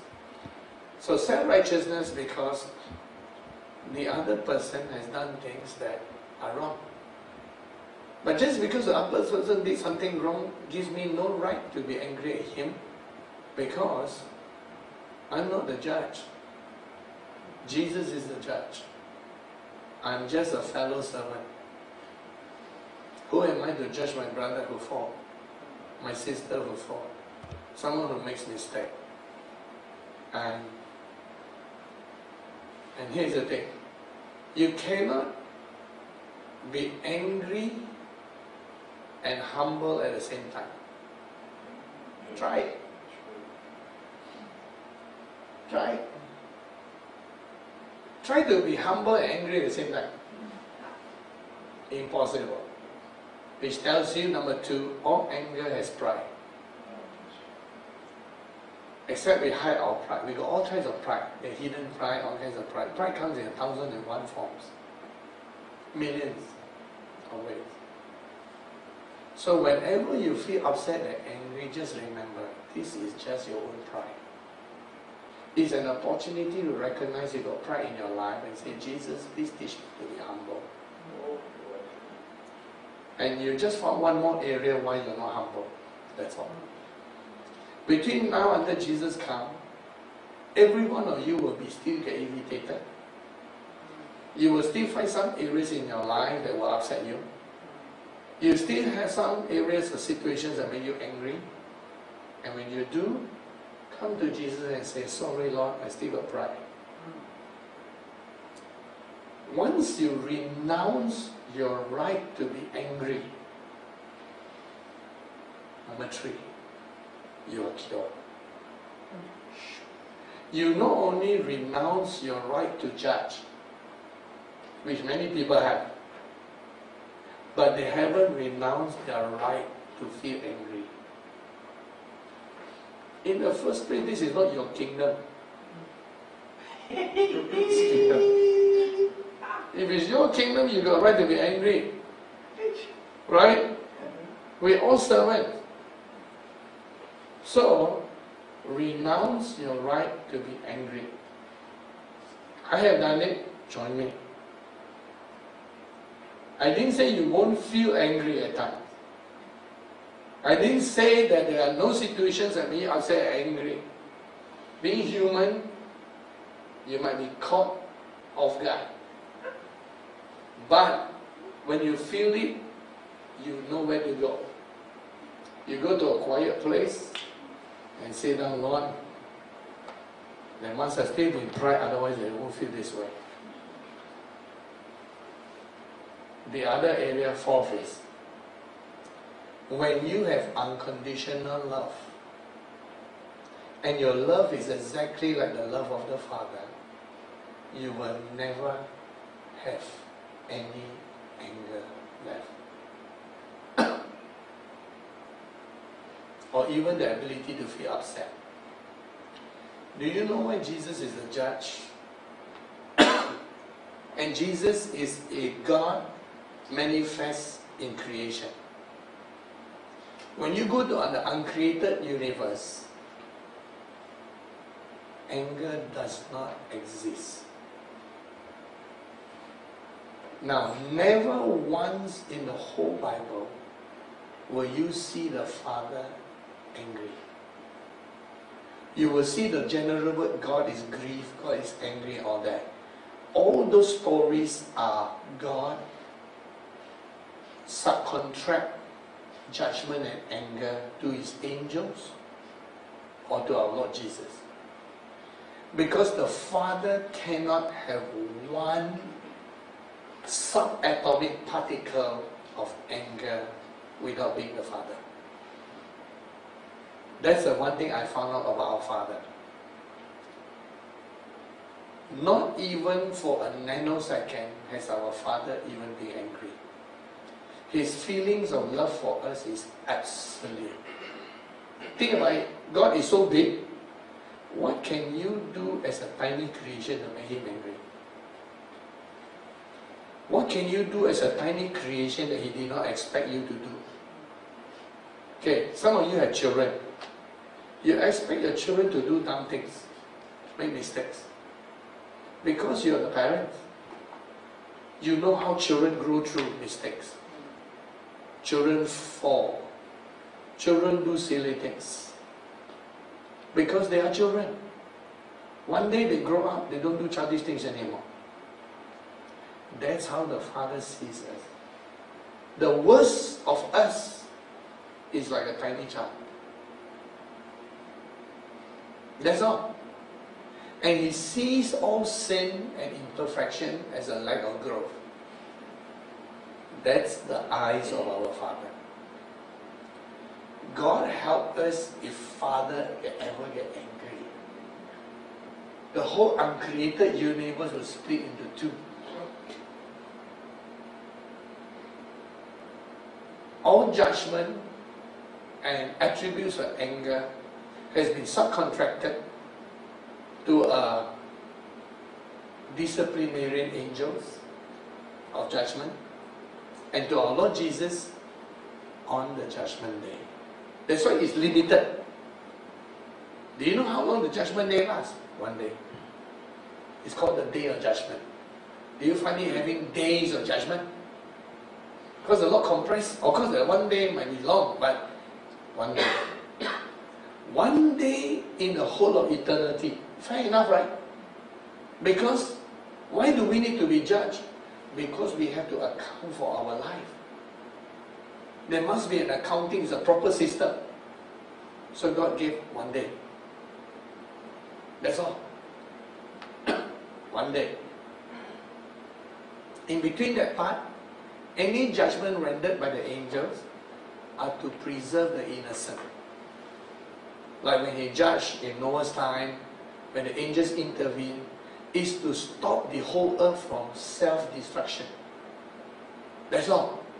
But he only gave one day for total judgment, where he himself personally at that. Isn't it wonderful to know our Father?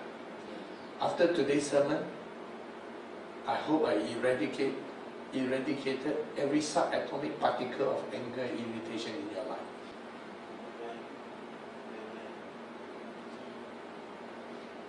Be more like the Father.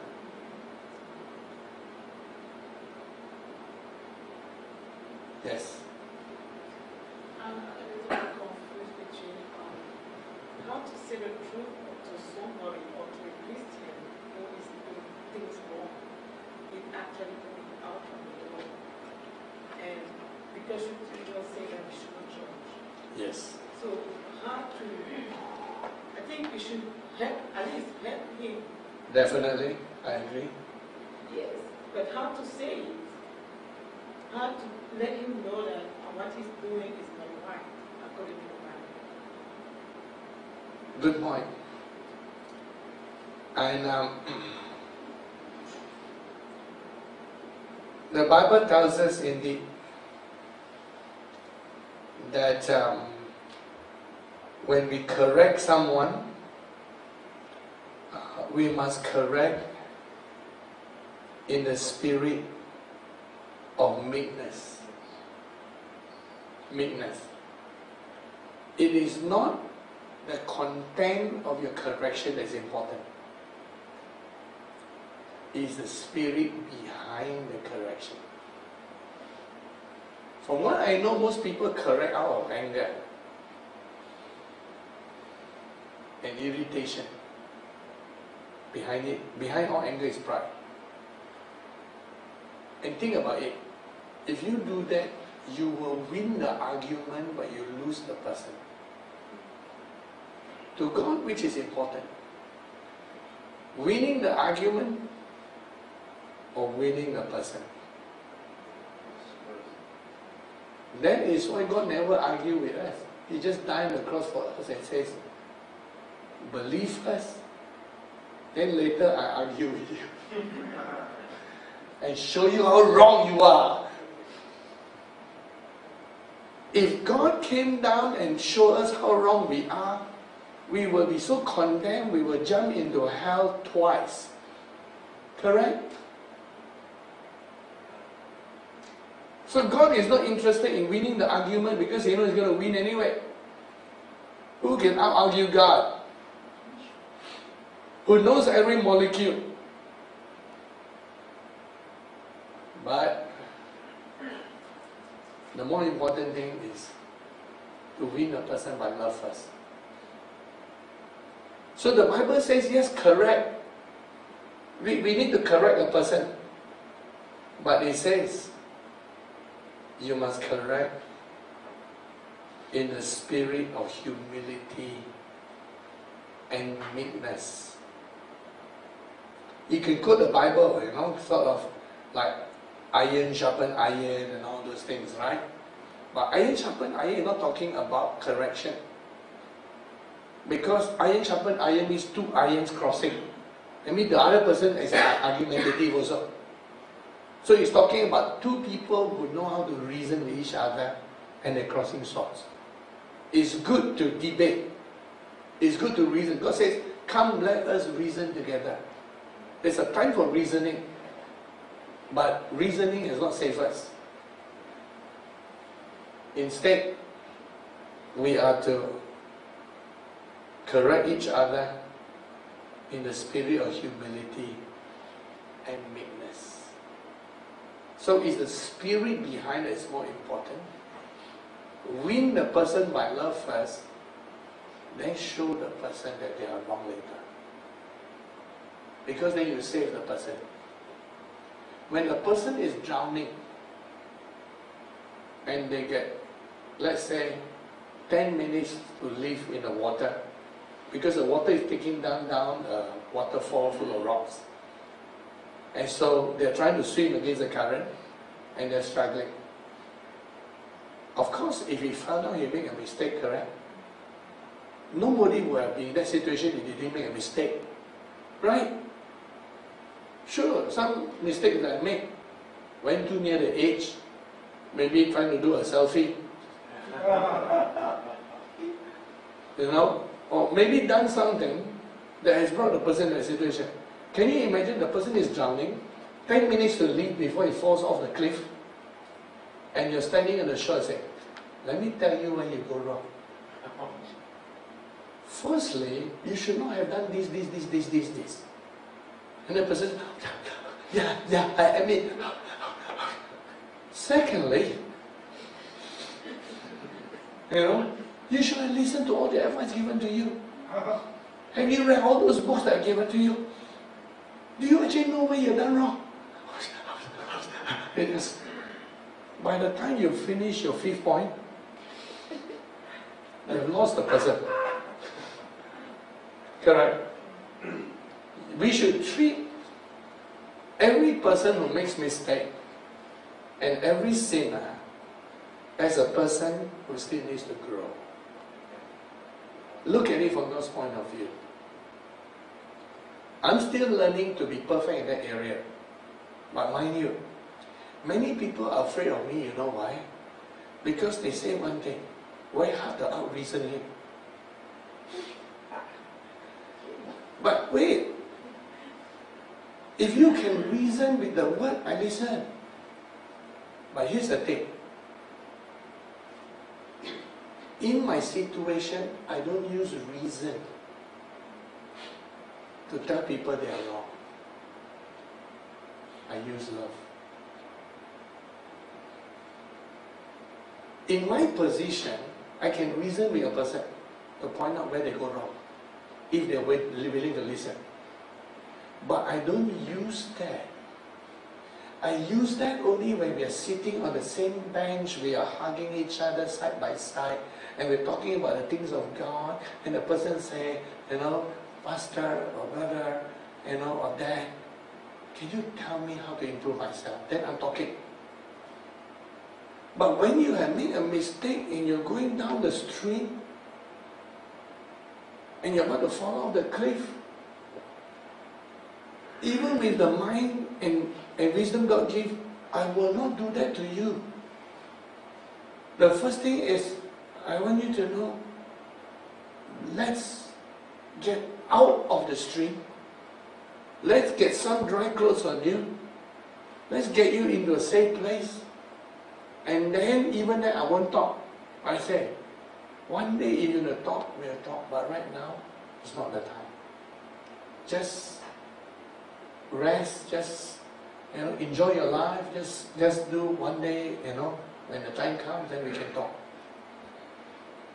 Important, right? So the more leadership, wisdom, authority, and power God gives you, the more unconditional love you must have. Do you know why? Put it this way. If really leadership is based on wisdom and ability to see, correct? Then the higher we are spiritually, the more we can see wrong. Right? I can see the mistakes of people when they don't know there's a mistake. If, let's say, you're an expert, let's say Martin is the best painter in the universe, or in our lifetime, better than Leonardo da Vinci, let's say.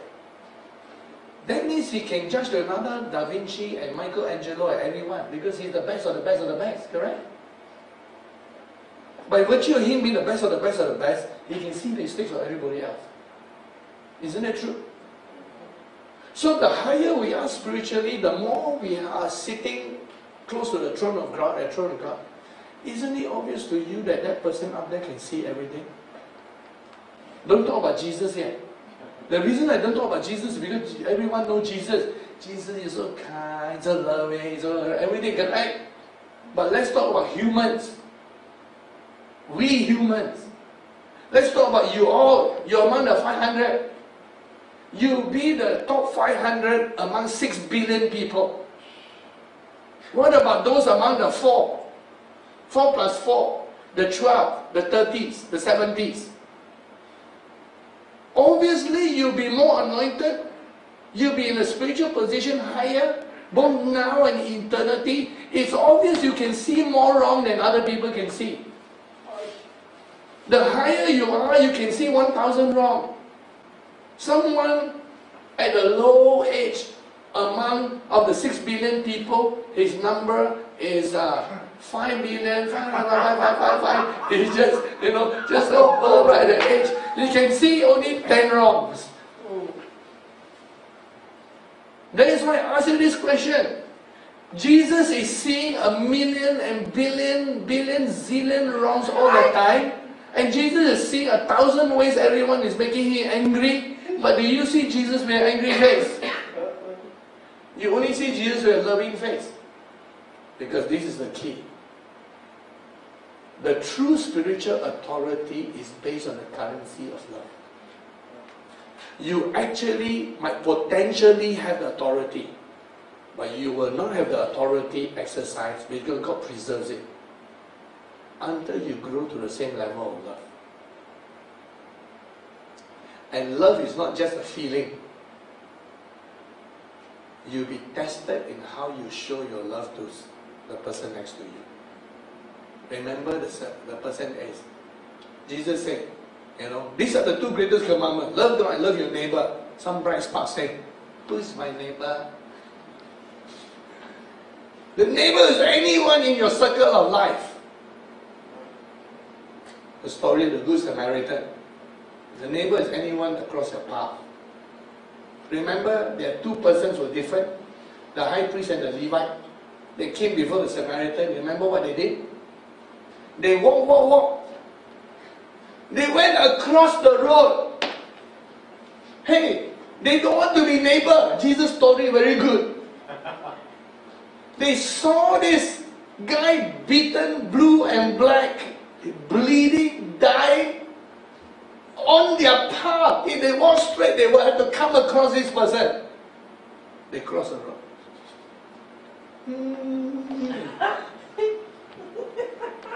Technically, the person is no more the neighbor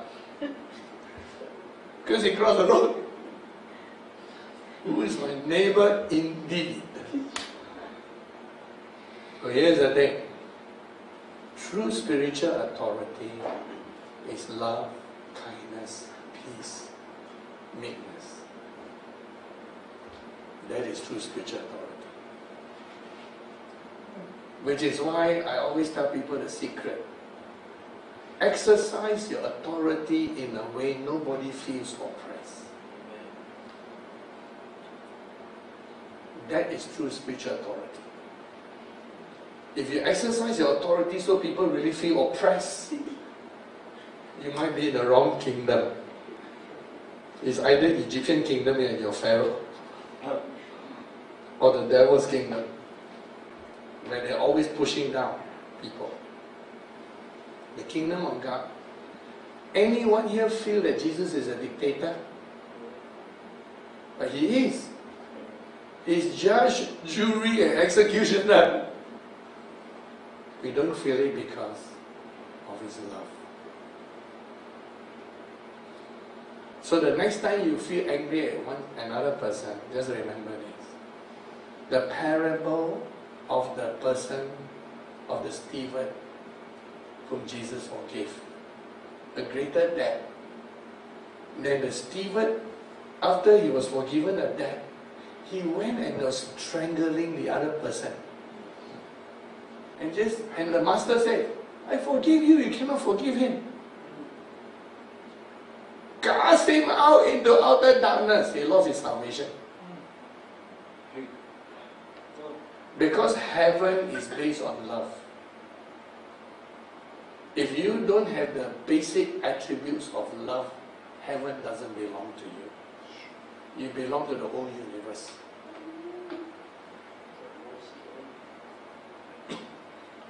I don't know how we got into this subject, but it's a good subject. We are talking about the importance of love and growth in love. Yes.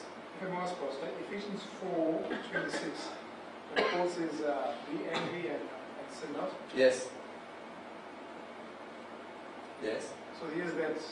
And the next verse says, give no place to the devil. Yes, yeah. The sentence hasn't ended. Yeah. It confirms. The Bible does show that anger and hellfire are related. Yes. Can I share a testimony? My landlord shared a testimony of his father who was 6 years ago. Okay? And what he shared, I thought was very good for any parent to hear. He said that the memory of his father is that he always get punished, but he always remembered that the father always punished him in love, never angry before. Because he said, every time if you do anything wrong, there are 3 boys in the home. The mother said, I'll tell your dad when he comes back. Okay? So when the dad comes back, the mother will tell the dad, okay? But they will try their best to do everything they can to make sure the dad's happy with them, so they don't get punished. But the dad will do these things and may take a day or 2 or even 3 days later, the dad will call them up. remember you have done this wrong, so it is time for punishment. But because it's so many days have passed, so he's actually, if he loves the boy, he will tell them, I need to teach you to learn a lesson that in life, everything has its consequence. Yeah. Therefore, he will punish them and he will whack them with his belt. Every one of them, okay? And but they always remember him, even now he's like 6 years later, and they are also old now. But they always remember that dad was never angry with them when they punished them. Yeah. So I thought this was a very good lesson. He felt that it is because of his upbringing, he felt that they learned that in life there's always consequence, so be careful what you do. That's something he taught me. He shared with me today. Well, very good point. That's why I thought the sister may not want to learn this, that because you have 2 young kids. Yes, we do need to discipline children, but we never do it out of anger. Yeah. Yes. So we see Jesus being very stern, questioning the kings, etc. It's the sternness or the fierceness towards evil.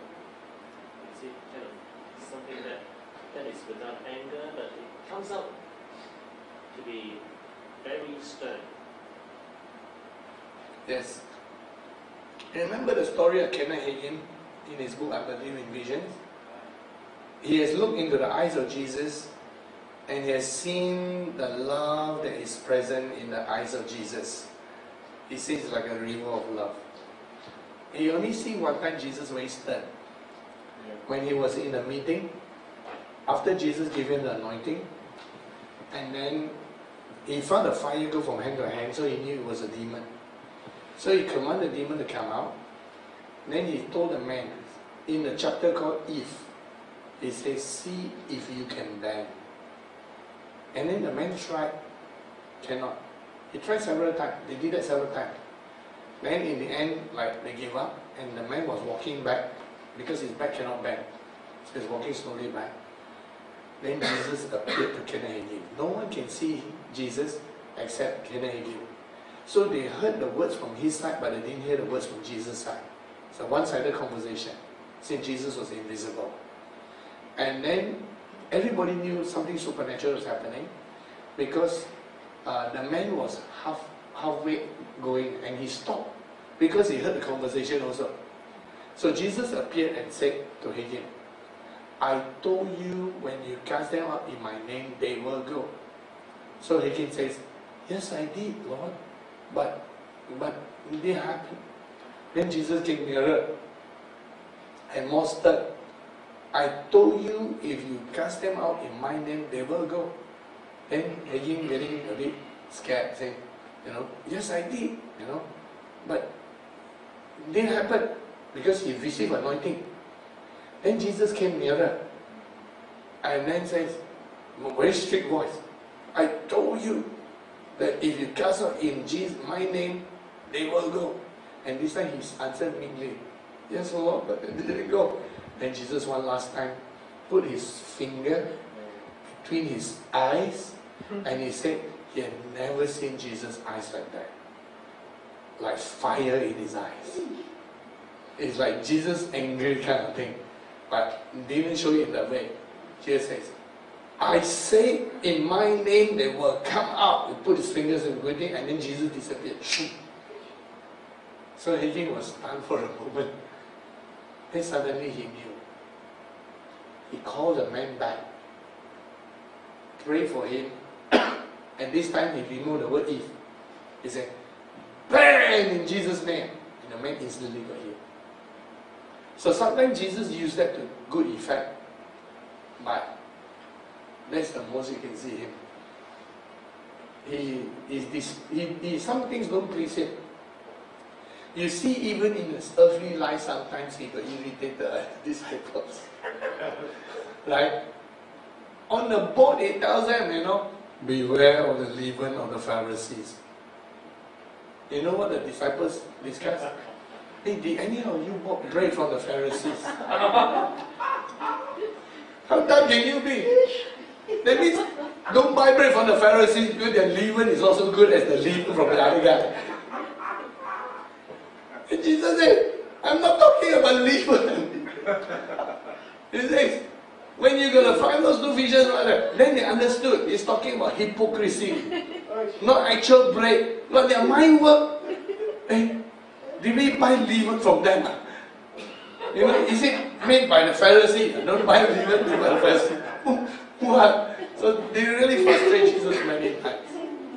But, you know, Jesus only spoke judgment against the Pharisees and against unbelief. That's it. So even when Jesus said, "Woe to you, Pharisees," he does it in the sense of sternness and He was crying. discipline. He was crying. I saw Jesus' tears. It was almost like he was crying for them. When he said, "Oh, I will be like a mother hen. I could take you under my wings." He was crying when he pronounced the judgment. So that's why people kind of take this as Jesus is angry, or The closest you find is when the weep. yeah. He weep and chase the people out. Yeah. So for the disciplinary angel, like in the Old Testament, like they take God as kind of an angry God. They see also the sternness. Yes. But They it's were not- created to reflect that color, the sternness. God has subcontracted them, and they were made for that. Unfortunately, that was necessary. In the presence of evil, that was necessary. Just like soldiers and policemen are necessary. They will no more be necessary in a perfect world. Correct? In a world where no one will make war, we don't need soldiers and police and no crime. But as long as there's evil, you need them. Although policemen and soldiers are supposed to be generally friendly, but can you imagine a soldier shooting at the enemy, grinning with glee? Hey, hi, hi, right? Have to look stern. He's killing the enemy. Right. So unfortunately, the angels had to look stern and to carry out their duties. Is that why people use anger as a sort of protection, but it's actually they should be stern, You but are not, right. but not becoming angry. People use it as a sort of protection, unfortunately. And then people perceive my friendliness and love as a weakness. But they haven't realized the real me. Inside is what's that metal that they use for Wolverine? Adamantium, which doesn't exist, like just in a movie. So it's like steel on the inside. Right is right, wrong is wrong, unless you can really show it from the Bible. And each person's conscience detect right and wrong slightly differently. Some things are right to me could be wrong to a person because I'm following a revelation. The person judged me based on natural laws. So I can't argue with that. So where I can't do anything, I just keep quiet and absorb the blows quickly. That means time for the cross. You know, there are times to be the cross. There are times to be the resurrection. Times of the cross mean people punch you, you just absorb. There's nothing you can do. You just have to absorb all the blows. They punch you, they slap you, they do things to you. But one day, judgment seat are different. Yeah. So sometimes you got to endure the cross as a suffering. Sometimes you're allowed to exercise your authority. And like William Rand, one time the Lord must have allowed it. There was a demon-possessed man who got into the meeting and was wrangling all kinds of nonsense against him. Came right in the front threatening. And then, if you remember that meeting written in the book, he spoke very quiet, so quietly only 2-3 people nearby could hear him. He said, Satan, because you have come against the prophet of God, you shall now bow before him. And then the man felt a pressure pushing. He was still demon possessed. Force him to his knees. And then he let out a cry. So sometimes you're allowed to exercise the authority, but generally we take the punches.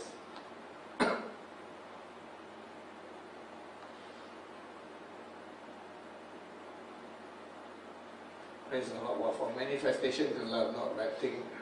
But it's tied to manifestation. Like we are asking, how can we not be deceived? Remember the point? How not to be deceived? In the end, it's all about love.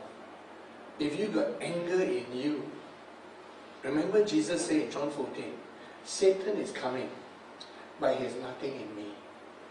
So if you got something in you like sin, anger, negative things in your life, that one can blind you. So the manifestation will become polluted. That's the enemy infiltration. You going to say something? Oh, I want to ask one more question. There was one sermon when you said anger can take many forms. Some can be Hidden translated as anger. sadness and Yes. various other forms. So when we renounce anger every time, so we also renounce sadness and everything that is kind of, that anger can be kind of converted into. Renounce might be a big word. In renounce, as you know, renunciation is like renounce the citizenship kind of thing. I feel that when we're born again, everything is clear. But we need to be taught in our mind understanding that we give up our rights to be angry, which include giving up sorrow and sadness because Jesus has taken it on the cross, with the exception of intercession, when we weep for others. Because he said you will sow in tears and reap in joy. So part of sowing sometimes is in tears.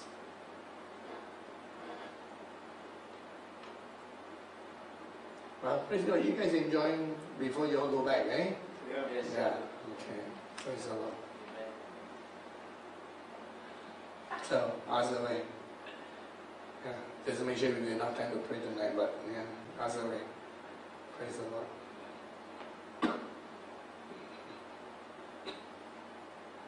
Praise the Lord. Welcome. Thank you.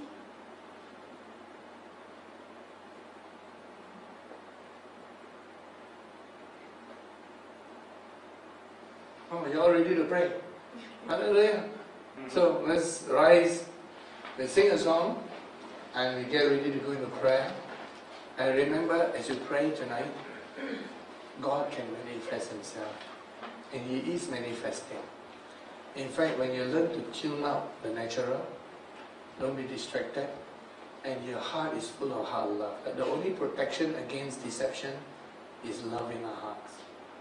Just the pure, unconditional love of God.